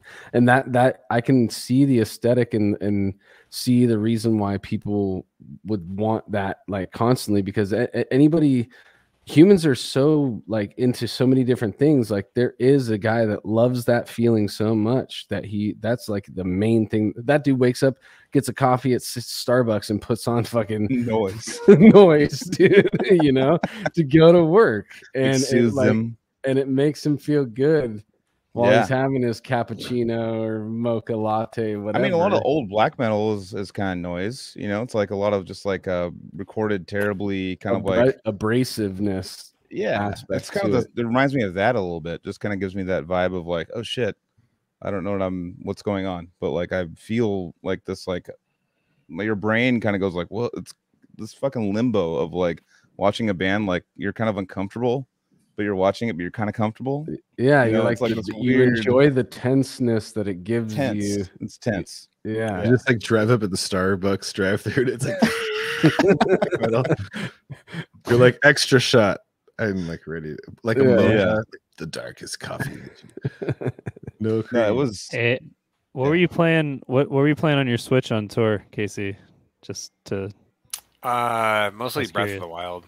You were? Oh, I knew you were. I mean, I didn't know you were going to say that, but that was what I was thinking. But as my answer, because that's my favorite game on Switch, dude. Me and my son are like Zelda, bro. Dude, you're highly hitting so many buttons with me right now because it brought, like my oldest and my wife and even my middle, like we were like a 4-person team in that game, dude, and it was like a family event. Yeah, we beat that game together, dude, but it was mainly my oldest Trevor that fucking murders in that game. Well, I have a Breath of the Wild story, which is this week the owner of my music school's son, I teach piano a couple times, and he came in with his Switch this time because last time I told him if he could bring a Switch, I'll help him, and he actually did. And so we were playing Breath of the Wild at the end of our lesson, and I taught him how you can deflect a Guardian laser back at it, and when I like one try, one killed it, like one hit killed it, and I just gave it back to him, and I walked away, and it was like the coolest thing I've ever done, dude. Hell yeah, dude! You showed that kid, man. You showed him what's up. I'm like, oh, how do I play this again? Okay, bam, and then I'm just like, yeah, you're gonna do fine, don't worry. But there you go, man. You can deflect the flames back to a Lionel too, and that's hella hard, and then though. mount fucking it hate like Lionels, dude. mount it like a horse, and then you could start stabbing it in the back of its neck, dude. Yeah, I know about that, but I've only gotten to do that once, and it was like an easy one. Now I can't do it anymore. What's up? You know about the flurry rushes, dude? Have you ever seen somebody do a flurry? All right, yeah. This is the most Twitch thing we've done the whole time we've been on. Talk about video games. Well, this game is legit because. But where are you? Yeah, where are you at in the game, Casey? Like I'm like 114 shrines. I've beaten it. It's all done. Yeah, I'm just looking for like Koroks and finishing the shrines or whatever. Koroks. Can you go back after you beat it? After you beat the game, can you go back and like collect shit and make it? Yeah, keep like, doing it. Yeah. Oh yeah. Okay. It doesn't save after you finish it. It saves like before. Even the main boss, whatever. Calamity Ganon, he comes back and you can go fight him as many times as you want. It's this whole like world that you can just exist in, dude. Like it's crazy to the point where like you get to a point where you have your own house, you can store your weapons there. A bed means that you got a good night's sleep and you get full energy after you wake up. You gather food, you hunt food, you make different recipes that will work towards different things. So like if you got to go into a frozen area, you can cook things with like spicy peppers and shit, and it'll give you like a heat like a certain amount of time you could be in the cold. Yeah, cold resistance. But it's just there's puzzles, there's fucking bosses, you could do so many things in that game. Yeah, dude. I'm trying to like get everything in the inventory you can possibly get, like buy all the upgraded shit from the fairies, and that's crazy because then it's like you need 5 of this item, and then you got to go find 5 of that item, which could mean fighting like 5 bosses just to get the items you need as the recipe or whatever. It's like so many levels connected. Yeah, it's really fun. There's certain places you could blow up rocks and they'll have like precious metals in there or like diamonds and shit, and that works. That goes towards your currency. I'm jealous. It actually, and it's like it's not like just like when I was a kid, I could do the whole like the long stay game thing, like going for like, okay, I'm gonna go collect shit, blah blah. Now I'm just like, I need instant like Call of Duty like murder, right? Like I need like right away. Like I want to be done in like 10 minutes. Be like, oh, I got beat, or like, oh, I won the thing. You know, it's like, like nowadays I just need that. That's all. I only play Call of Duty now. It's only. I mean, I play it like a little bit, maybe like twice a day. Yeah. Literally the only video games I play is when I'm with my kids. So, but that's I feel like that's an awesome bonding tool. By the way, that actually seems like a rad thing. You guys are both. You guys are Yeah. both killing it because I want to do that with my kid for sure. So, Yeah, that sounds Dude. fun as fuck. Like, He interactive loves it games more with than your I kid. do, man. It's like he's like always asking me questions about Majora's Mask. He's a huge Zelda nerd, by the way. Hell Loves yeah. Zelda. That's awesome. So Majora's Mask, yeah, Ocarina of Time, all that stuff. He's just like, why is Majora's Mask so sad? I'm like, I don't know, man. there are those That's YouTube rad. videos and the lore of it that just suck you in. They're all cinematic and stuff. Like, Have you watched the master class on the Ocarina of Time thing? I think that's the one. Yeah, that one's Dude. crazy. It's like Where they I talk like about this. Masterclass on it? Maybe it's not master. Maybe it's master text. I think it is Okay. called something like that, but it's really just like a visual essay about Zelda and the Ocarina of Time in Oh, particular. a master class in subtext. Yeah, dude, that Okay, yeah. video, fucking, I felt things, dude. I was like, Yeah, oh dude, my this god. video fucking Whoa. tripped me out. But it Well, makes you deep- realize deep like game, how dude. much those characters like change. Like I felt like, oh, I am Link. Like I thought of myself as Link because I played him so much. Like Right. he was so much a part of my real life identity. It was crazy. Joel, Jesus. you'd be down, bro. You'd be down. I have a Oculus. I don't know. I love how I left and took a break for like 5-10 minutes, and you guys are still It's talking still about video Zelda. games. No, dude. no. Nice. That's what I was telling them. It was like the most Awesome. Twitch thing we've ever done. But Yeah, I guess And the so. soundtrack to that game is sick as fuck We're, too. we're in the right spot. Yeah. yeah, the fucking Oculus. Koji is pretty Kondo. bananas down though. Oh, he's the I know. legend, dude. Yeah. The Coach is the goat. Yep. Yeah, he's the goat for sure. But so I played a little kart. I did kart 8. I actually got some golds on circuits that I hadn't. So I like set some new records for myself on tour, which On is Mario pretty Kart? sick. Yeah. Another great game, dude. Yeah. It was What so fun. is it 8? Yeah, 8 Deluxe. Yep.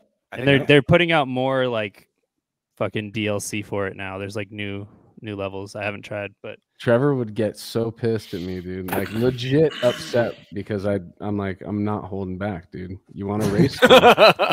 Yeah. So, yeah. This dude, is you gonna would. be a real thing. I'm not gonna Yeah. like. I'll do it for Dominic, but I'm not gonna do it for you. And it'd be like I think you do 4 races in a row, and Trevor would just be like, nah, dude, I'm done. Let's play something else. Yeah. I'm like, no, dude, you gotta endure it, dude. That's how you get better. yeah. So you said But, you always are victorious over your son. In the Oh game. yeah, dude, and I put it in his face too. It's the way you said it. Always Basically just victorious. No, smash but your he's kid. Yeah, victorious. you're like, in I just Zelda. destroy him. Yeah. Way better than Oh, me okay. at Breath of the Yeah, that's Wild. cool. I guess, I'd yeah, help touche. him. I'd help him with like puzzles and shit mostly.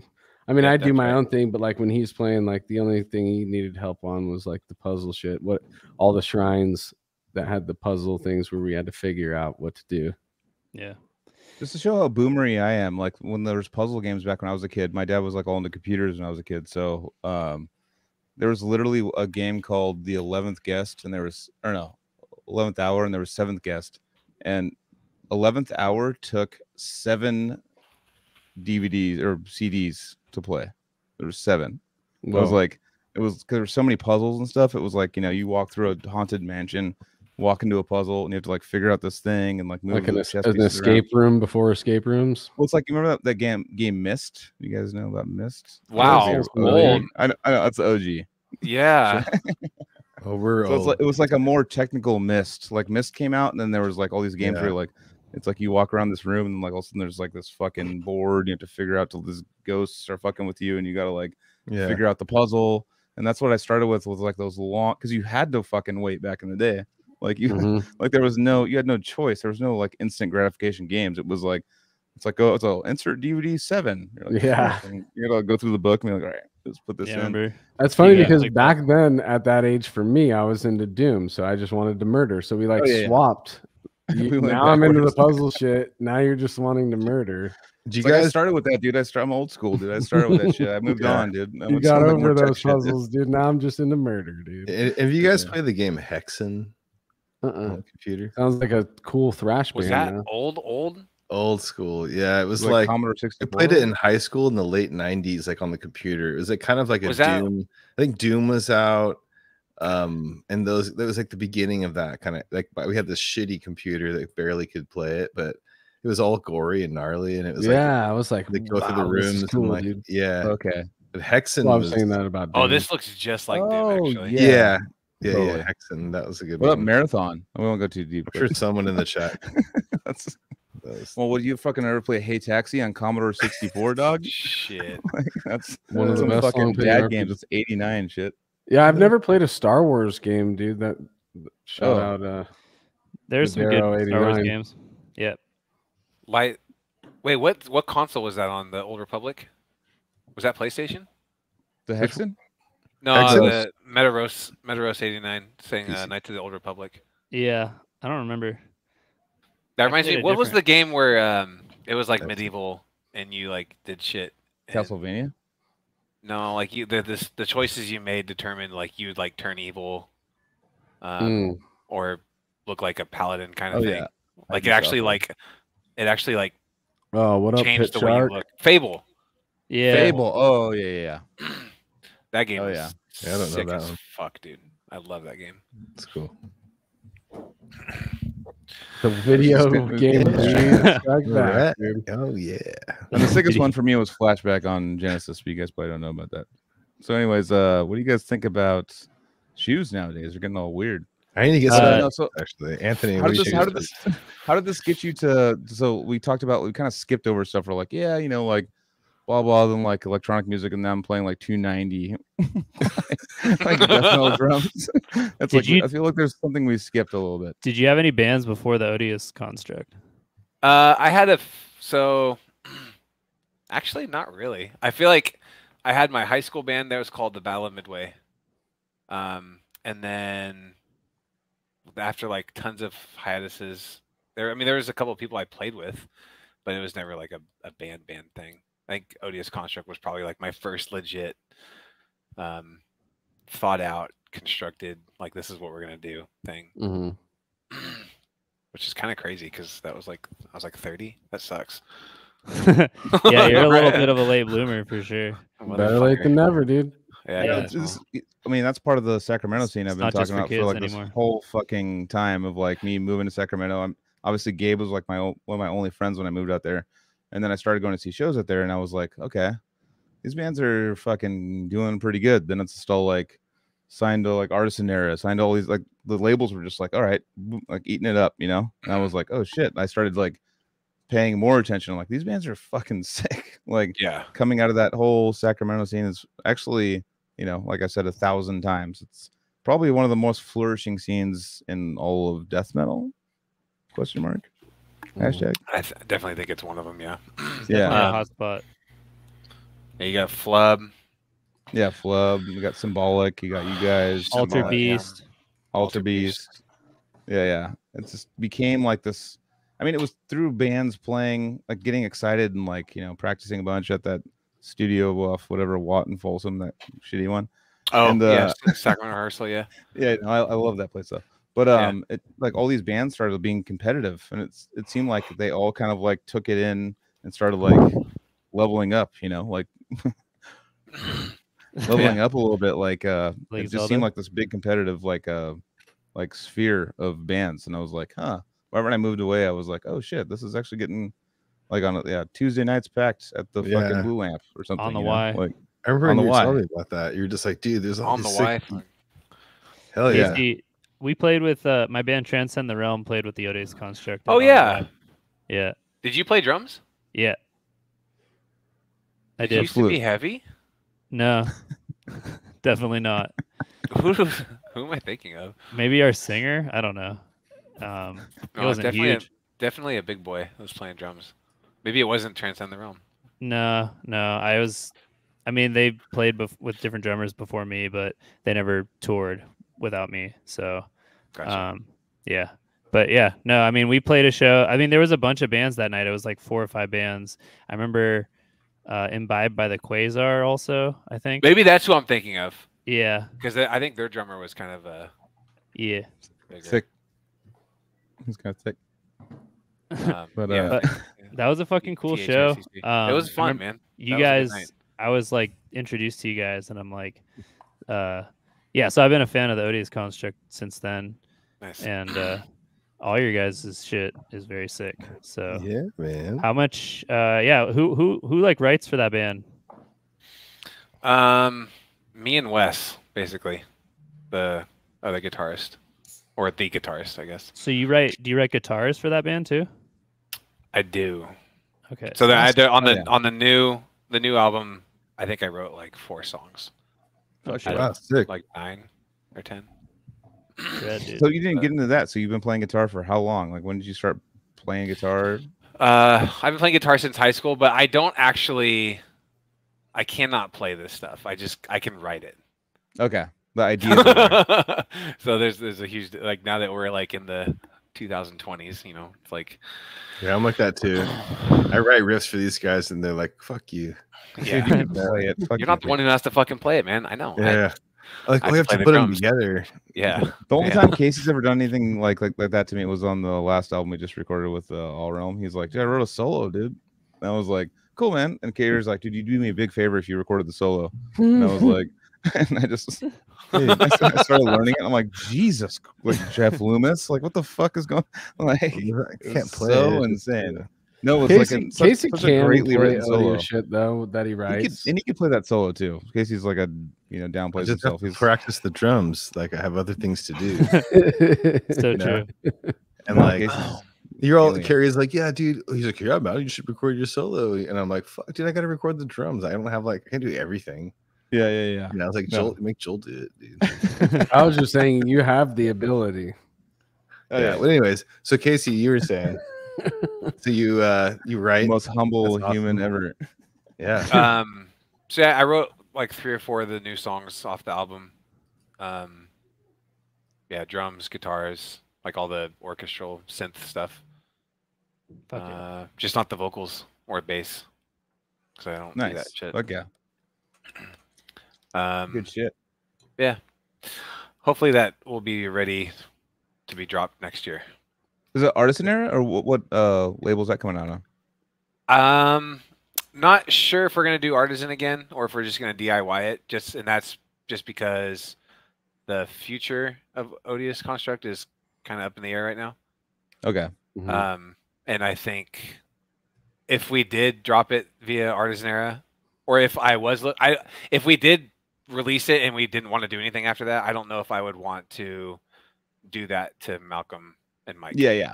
You know the labels, so that kind of sucks. Yeah, like I wouldn't. Yeah, exactly. Like I don't want to like, hey guys, here's this sick shit, and then sign the contract 7 years, and then like 6 months later, be like, yeah, we're not gonna do anything. Yeah. I don't want to do that. I want to do it to a big label. I want to that's like get them back a little bit. Just be like, yeah, dude, we're fucking. I don't know. I probably shouldn't say this right now, but like, just I forget. The Cephalic guy told me he was like, I forget what his name was. The old bass player. No, Cephalic, the old bass player. He was like, we just wanted to sign to the biggest label we could and be like, we quit like after it comes out. Just to do it, like, just to be like, fuck you, dude. You guys have been like, I mean, Malcolm's a great guy, and that's a down home like label of death metal musicians that are fucking part of your clan. You know, you can't like do it to him, but like if it's like a money grubbing label that just wants like to fucking or something. Yeah. Not unique, but like another label. Is it unique kind of like that though? Are they kind of like just like? No, I mean, I've heard some stories about. Well, they've changed hands so many times that like it's okay. You know, you're maybe. I mean, I've known all of them for a while, but yeah, there's a lot of bands also too. We can call it the bands a little bit. A lot of bands think they're worth all this shit and they're not making any money, and they're like, the bands are like, we are owed all this money. It's like, dude, you sold like 600 records. Like, we gave you like $5,000. Like, what are you talking about? You know, like, yeah. Oh, they owe us all this shit because we did a album. It's like, well, fucking sell it. Yeah. You know what I mean? Like, make yourself like a commodity to them, because it's like they're in it for, they're not, they're making maybe like tens or 20s of dollars. So like, I think a point just to be made about like genres in general in metal and labels is that a lot of other genres of metal are actually like supporting tech death. Like, you go to these shows and like tech death doesn't bring out as many people as like deathcore and stuff, but because promoters put on those kinds of shows, that gives them like more leverage to like book tech death bands and other bands they can like they want to book. Yeah, they want to. So I like in general, I'm like, I actually really respect like all these bands that are doing a lot for the scene that we like don't really acknowledge that way. But it comes to labels as well. Like, you look at who's actually putting in the work for a label, it's probably not their most like tech death band, you know? So that gives them the chance to like sign us and do shit with us. So yeah, totally. No, I mean it's a love of the music is why the label's doing it. For it's a tech death band. You know, it's not like, oh, I'm in it for the money. Like there's not. I mean, some tech that like first, the faceless, like obviously it's possible to do really well. Well, so. yeah, that was like a crossover kind of anomaly. But it's like so rare, you know. Yeah. Totally. Yeah. No, that makes sense. You know, that was like a. I'm just saying it's not like inherent to the genre that it can't do that. I'm just saying like the circumstances that allow it are super rare. So. Totally.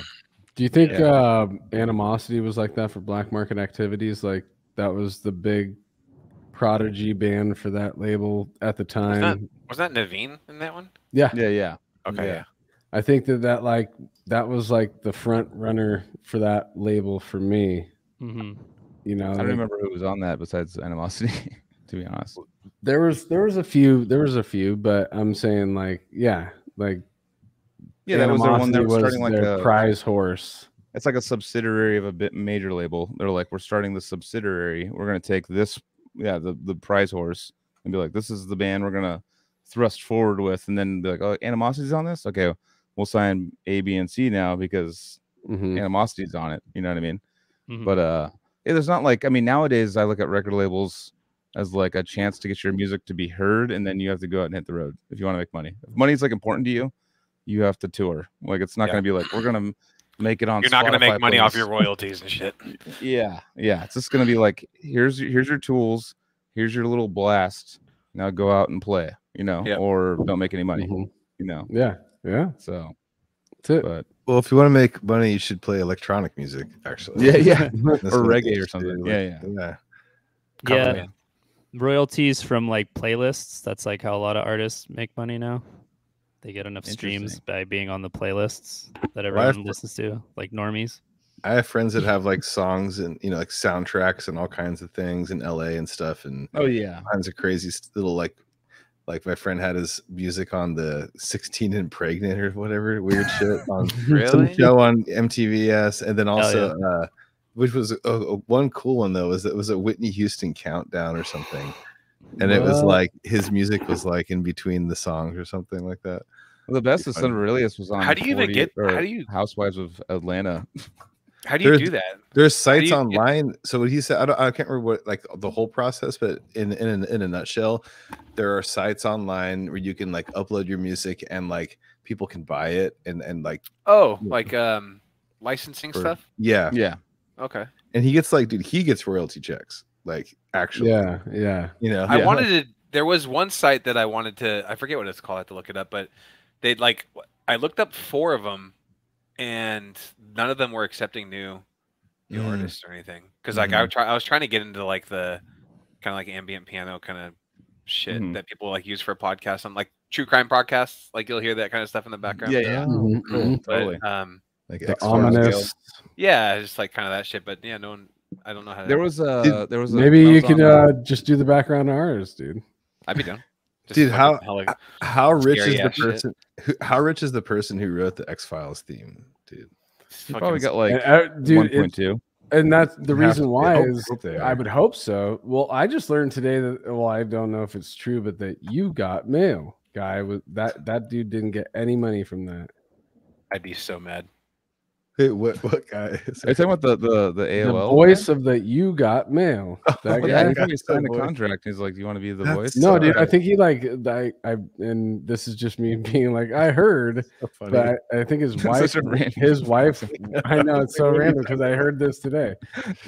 He worked for AOL. Honestly, like, how much does he deserve though? Like, he just did that once. I know. A second of work. he deserves like 23 grand. That's like a solid. I mean, we all get it now. Like, but I mean, there's bands. My thing was to bring up that they're cutthroat. Like they'll.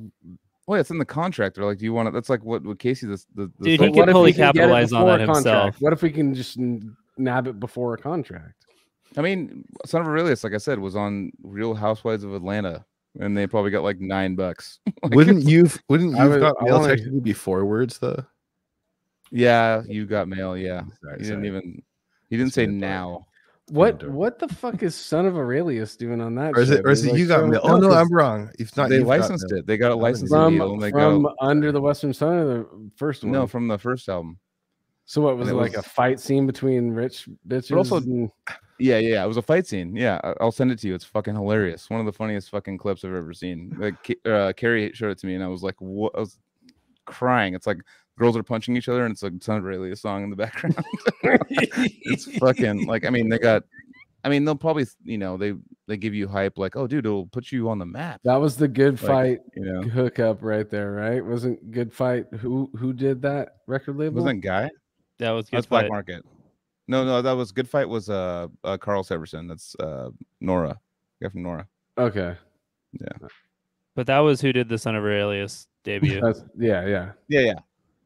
All right, so probably the most weeds episode ever.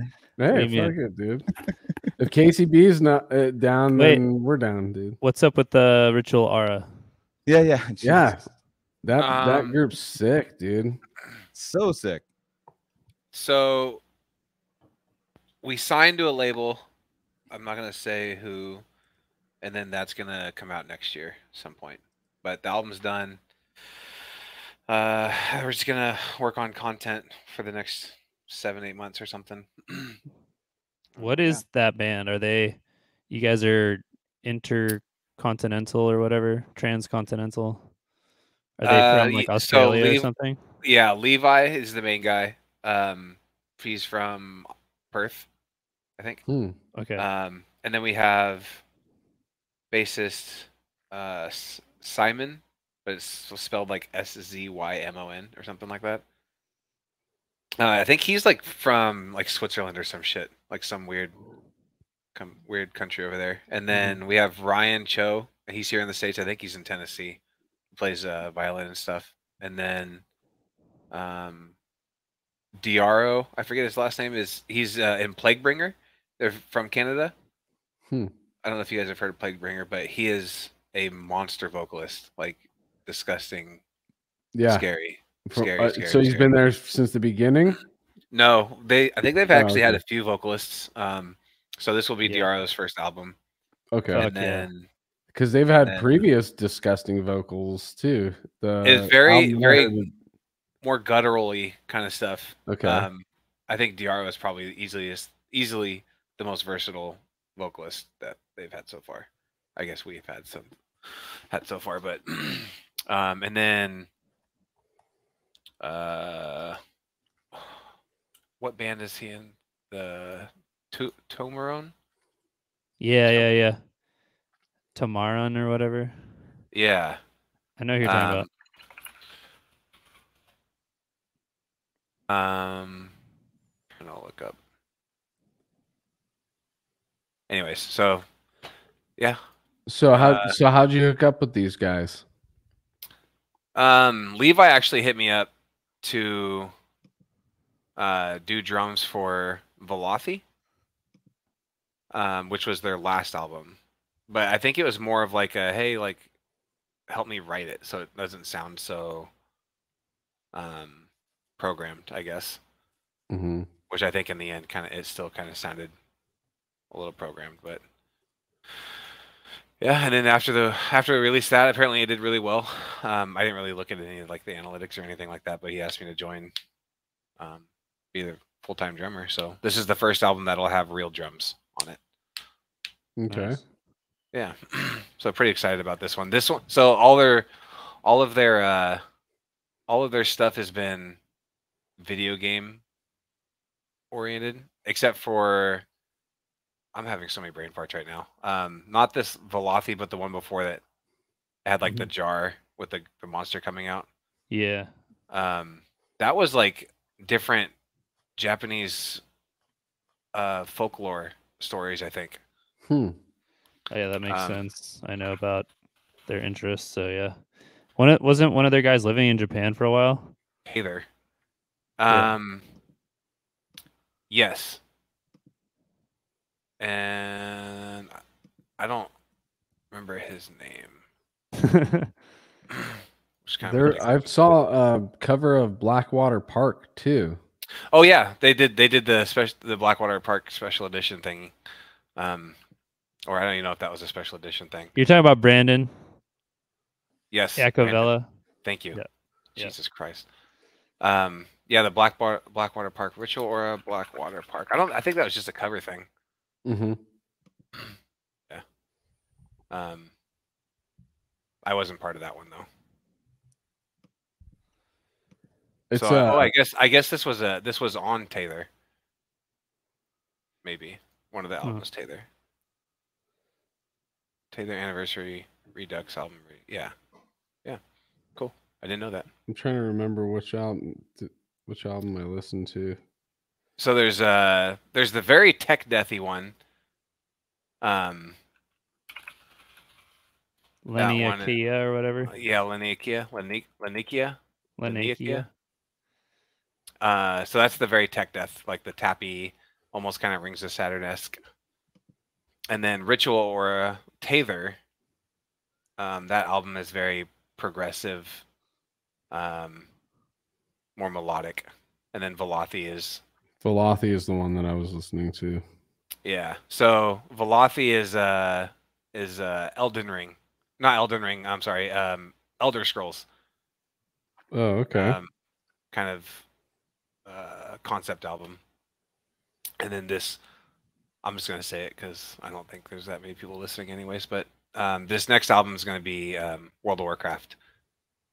Okay. Wrath of the Lich King stuff. Sick. Yeah. That's pretty exciting. So when you said it's all video game, it's influenced by different video games. Yeah, like concept wise, yeah. Uh-huh. That's pretty cool. Hey.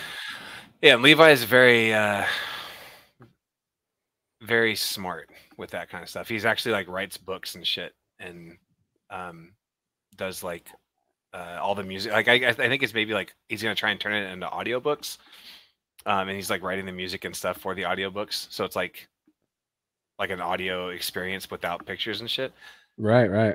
But yeah, he's very, very smart guy. What would you call that? Because I have I have an album from Alan Moore, who was a dude who wrote a bunch of comic books for DC. Like he did The Watchmen, he did Swamp Thing, he did a bunch of other because obviously all those comic books aren't written by the same guy. So at one point he was the writer for certain comic books in DC, but the Watchmen's like the main thing. But he collaborated with these two dudes that I know from like the experimental hip hop underground, and they did the score to him reading his story, and it was like it's not movie because there isn't visuals, but it is this like somewhat, I mean, not even cinematic. I'm trying to find the words to be like, to explain what it would be like to have that similar experience of watching a movie blind. Exactly. I don't know what it would be. It really is, but it works. Like to hear this man read his words to intricately created score over to work with the emotions and the things that are happening. Like I enjoy that experience almost just as much as watching a movie. Yeah. He's shown me some stuff too, and it's just like, damn, dude, like I wouldn't even know where to begin. First of all, like the writing, like him writing the words and like as articulate as he does, just kind of blows my mind. Like I feel like I have a shit vocabulary, but when he's like writing shit on paper, it's just like, fuck, dude, like it's like.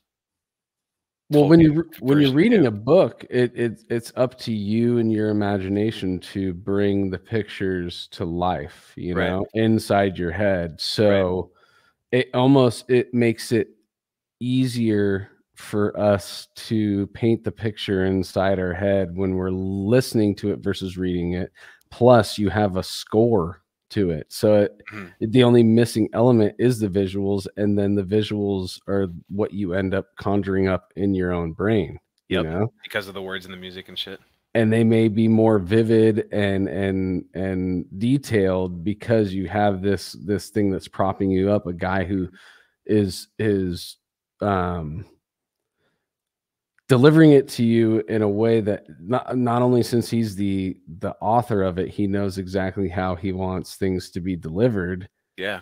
but you have the score too. So it's like you're putting a movie into your brain with no TV. You know, it's very sick. And the movie may be different each time because you can't conjure up the same exact visuals that you're conjuring in your head at that moment. So it becomes this experience that is different every time you listen to it. Smoke weed. Hell yeah, monologue. I was gonna, damn dude, I just know big things are coming soon, and it's that time of the episode where I'm gonna allude to them. That's all I'm gonna say though. Huge things coming so soon. That's what's up, dude. Yeah, put this guy on the fucking map already. Oh, me? Is that what you're talking about? Me? KCB. Yeah. Oh shit. Yeah. In time. In time. I'll be able to spill beans. Hell yeah. That's good, dude. It's fun to have those little secrets, you know. Yeah, but I want to tell everyone. I know. I'm so fucking excited about it. Well, Casey, I mean, like you've earned everything you're getting right now because I've literally heard like all the posts that are about you are just so positive and like guy's fucking rad, blah blah. He's like great drummer, like easy to tour with, all the things, and like yeah. So I might have an idea what's going on, but you deserve all of it. That's all I'm saying. Thank you. So keep fucking listen to EDM and then jump into 290 on double bass. No, and it's awesome. No, I've heard nothing but good things, man. I mean, we've maybe shook hands once in Sacramento one time, but like everyone, like if Gabe's vouching for you, Gabe, I'm still trying to find someone to like talk shit about him. Like I want to find someone to be like, fuck that guy, piece of shit. Like that's like my goal in life. Because talk to my girlfriend. I mean a male. I'm sorry, male. But but no, he puts you right up in the same class, and man, fuck the shit I've heard today, just doing like the research we do before podcasts and stuff, it backs itself up. Gabe's like, you live with Gabe right now, right? No, it's when roommates. It's just the rehearsal space that we. Oh, he said my roommate. What a fucking liar. Yeah. Okay, there's one strike. All right, but no, man, it's awesome to see you come out of that scene that I was like a little part of for a little while, and see it like come up to be something cool with like all the bands coming out of there, and I know like I mean, Gabe's in like every band now, so like yeah.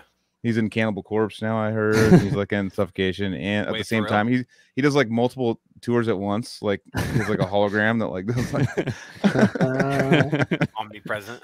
Yeah. He's got this new technology no one's found out about yet. But he was at the Sax show and Cafe Colonial, the venue. You can like go right up to the side of the stage at any time and watch the drummer. And like Gabe came up to me during the set and I was just like, fuck no, Gabe's watching now. I have to, like, because I was like so beat that night, but I'm like, fuck, I guess I have to play good or whatever. And Gabe, he was super. The sound actually wasn't that bad either. So yeah, and it was super cool. And I got to ask him all about the fucking Decrepit tour and all that shit, and just hang out. It was rad. He's the number one, like, kind of like, like well-known drummer that I would. Or something, I would love to train wreck in front of him only. If I had a choice, like he would be like, "Oh, I get it, man. It's all good." He's like the nicest guy ever. So I'm like, "Yeah, I don't want to be like the fucking most elitist motherfuckers like going like on the side of the stage." That's actually, I did have a cymbal stand fall over while in between songs, and I just looked over at him like, "Fucking, this is fine" or whatever. And yeah. And that was he's we had a moment. We shared a moment. He just pointed and laughed at you. He's like, damn. I've never fucked up ever. Joel, you gave me a stoner idea when you said the hologram thing. Like, what if? Because you know how the band that is all robots, right? Yeah. Well, they have a hologram Tupac. So what I know, but I'm saying, what if you set up like 30 robots throughout the United States for each member of your band, and then you play from your rehearsal studio, and you just did you did 30 shows in one night, dude. How sick? I mean, from what I'm seeing, like with what's coming along with the what do you call it? It's not VR, but the AR shit. Like it's gonna. I mean, maybe when we're old men, it's gonna be a thing where you could all be in the same place at the same time. You're all like it's like reading all your body movements, and you're like all in the same place at the same time, but you're not. It's gonna be like, for how far it's coming so quickly. You wear a suit that, like, if you hug somebody, Yeah. you could feel the hug. Yeah, you know, they're already working on gloves that do it. That like you can like hold a ball and you feel the ball. You know, yeah. that's what I do. That's what I do in VR is I hold balls. but no, they're like making it so like it gives pressure, so you feel like an object, like and Right. it changes on the object in your gloves. But like it's gonna be. When we're old people, dude, we're gonna be seeing some crazy shit, dude. No, it's gonna be fucking insane, dude. I'm excited. Anyways, now that we lost all the I'm viewers, excited about it too, dude. Yeah. I'm excited to get old, but I'm excited to see what the fuck is going on. Maybe Right. it'll keep us alive. We'll just keep in the suit. We'll be like dead in the suit. Like, Well, I just walking think of around, like Cryonics. I think of like showing my grandpa how to use an iPhone. It's like, what is my Nightmare. version of that? What is my version of that? When my grandkids come up with their crazy shit, what am I gonna have to learn at 80? I can't even think of what it will be. At 80. Yep. Yeah, it's like clipping your toenails in an AR suit. You know, it's gonna be Like something shit's crazy coming like out that. like faster and faster and I know. It's getting out there. nutty. But fuck yeah, Casey. Thank It's you for exciting, fucking coming dude. and hanging out and Yeah, fucking dude, thanks for asking me. and having the bombardment of like 72 people that jumped in. That's But actually it was fucking rad. It's like a tour Tour prank. pranks, It's dude. That like was a, fun, dude. yeah, Tour pranks. it's fucking hilarious actually. They were a little too mild mannered, honestly. I thought they'd be a little more rowdy, Rowdy. Getting Yeah. called out. Watch, they're gonna start popping up again in the bottom. Like Oh, what? Yeah, We've been waiting. Here we go Basie, again. dude. Basie was kind of a little mild. Kyle so said. Basie Kyle could said. beat up everyone. Kyle Yeah. said his goal was to bully you so much that you left your own podcast. He But said he- one thing and then just didn't talk. Yeah. he didn't fucking meet his own goal whatsoever at all. He thought the "do you ever shut up" thing was gonna. That was it. And then, That he came on with that. It was weak, and he didn't follow up. And It was weak. man, it was weak. Damn. Kyle, You guys are freshly off tour, so bombs could be dropped because it's like it's Yeah. just a bomb Right. dropping situation. Yeah. Fuck yeah. But that shit was so Also, fun, dude. Go back. Well, I to can't Aaron, wait to I can't wait Aaron to Hetzko. I'll go. Sorry. Go ahead. Sorry. Aaron Hetzko, just to make sure that his name gets out there. He made me question my sexual orientation every night. Damn, is that hot? He's very sick. Yeah. What is Yeah, it? it was- Chris D says he falls in love with men, but he dates women. Yes. Meaning like you can't have a sexual relationship with men, but I've definitely fallen in love with my friend. These guys, right? Yeah. I'm in love with these guys right here. I'm That's a loose deeply in term. love with them. It's a loose term. But I mean, there's like, yeah. I'll go never ahead and do it, kiss right? you. I'll never kiss you, but I'll kiss you. Casey's Come about on, ready. bitch. He's about ready to dip out real quick. It's like no. Casey's like, dude, I'll fucking. I'm just kidding. But no, it's yeah. Anyways, no, I love my friends. I love my, it's like your fucking family. It's the same Yeah, thing. right It's on. family love. It's different than like fucking love, intercourse love. But I'm uncomfortable. I just Speaking made of- Joel by saying that falling in love with a man. He's like, oh, dude, where are we going, dude? I wish. Yeah. Yeah, you keep. Yeah, that's what you keep. You keep hiding. No, I literally hit my enter button when I went to my mouse right there. But I wish, Yeah. I wish men were cute, dude. That'd be sick. Anyways, have you fucking read? Dude, your bros are hot. I don't know. Anyways, that's like the fucking ultimate thing that could happen. But anyways, so now that I've That's what made this tour Casey like. make that face, both Casey's. I'm just kidding. Thanks for coming on. Oh yeah. Again. Thank you. Yeah, dude, this was cool. Appreciate it. Another fun fucking podcast, dude. We're creeping up on 100, guys. It's 6 episodes away, many. dude. It's getting there. Trips. If you guys ever want me on again, man, just hit me up. I'm down. Oh, yeah. Definitely, dude. Fuck yeah. Totally, dude. Definitely. I'm gonna go to bed because I gotta work at 4. So Oh Ooh, shit. Yeah. Let's shit, get rid of dude. this. All right. Are we Alright, raiding we- somebody? We got to get out of here. We Who are we gotta get out. raiding, dude? We got to raid somebody. We have right? 6 people. We I only know. have 6 people. I'm gonna rate Joel G. He's got 2. Oh yeah, let's raid Joel. I want to go see him. Yeah. There we go. But anyways, Well, Joel, 7 G's is on. Let's do it. fuck. Yeah. He's on. Good fuck. There's too many fucking things to click, dude. Do we still not know how to do it? Well, Dude, have you navigated Twitch? Like, believe me, if like, we losing your started, Facebook password is nothing. compared to because just we're starting reading right someone. when we say it. That's it. No, I If you think can't. about It won't right let at me. this moment. I'm already it's- lost. My account is lost in the nethers. No, Is mine Is got he lost actually too. still in the RV though?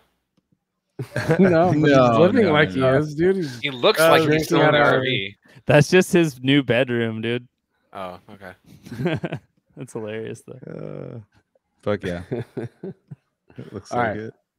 Real quick. Are we waiting for Joel to raid? Or Oh, wait. what's- No, it's all I good. want to make sure it's all good. Okay, so battleforgecoffee.com. Please go purchase from them. Love you guys. Bye. Sorry, I sent everyone. All right. Oh, go. okay.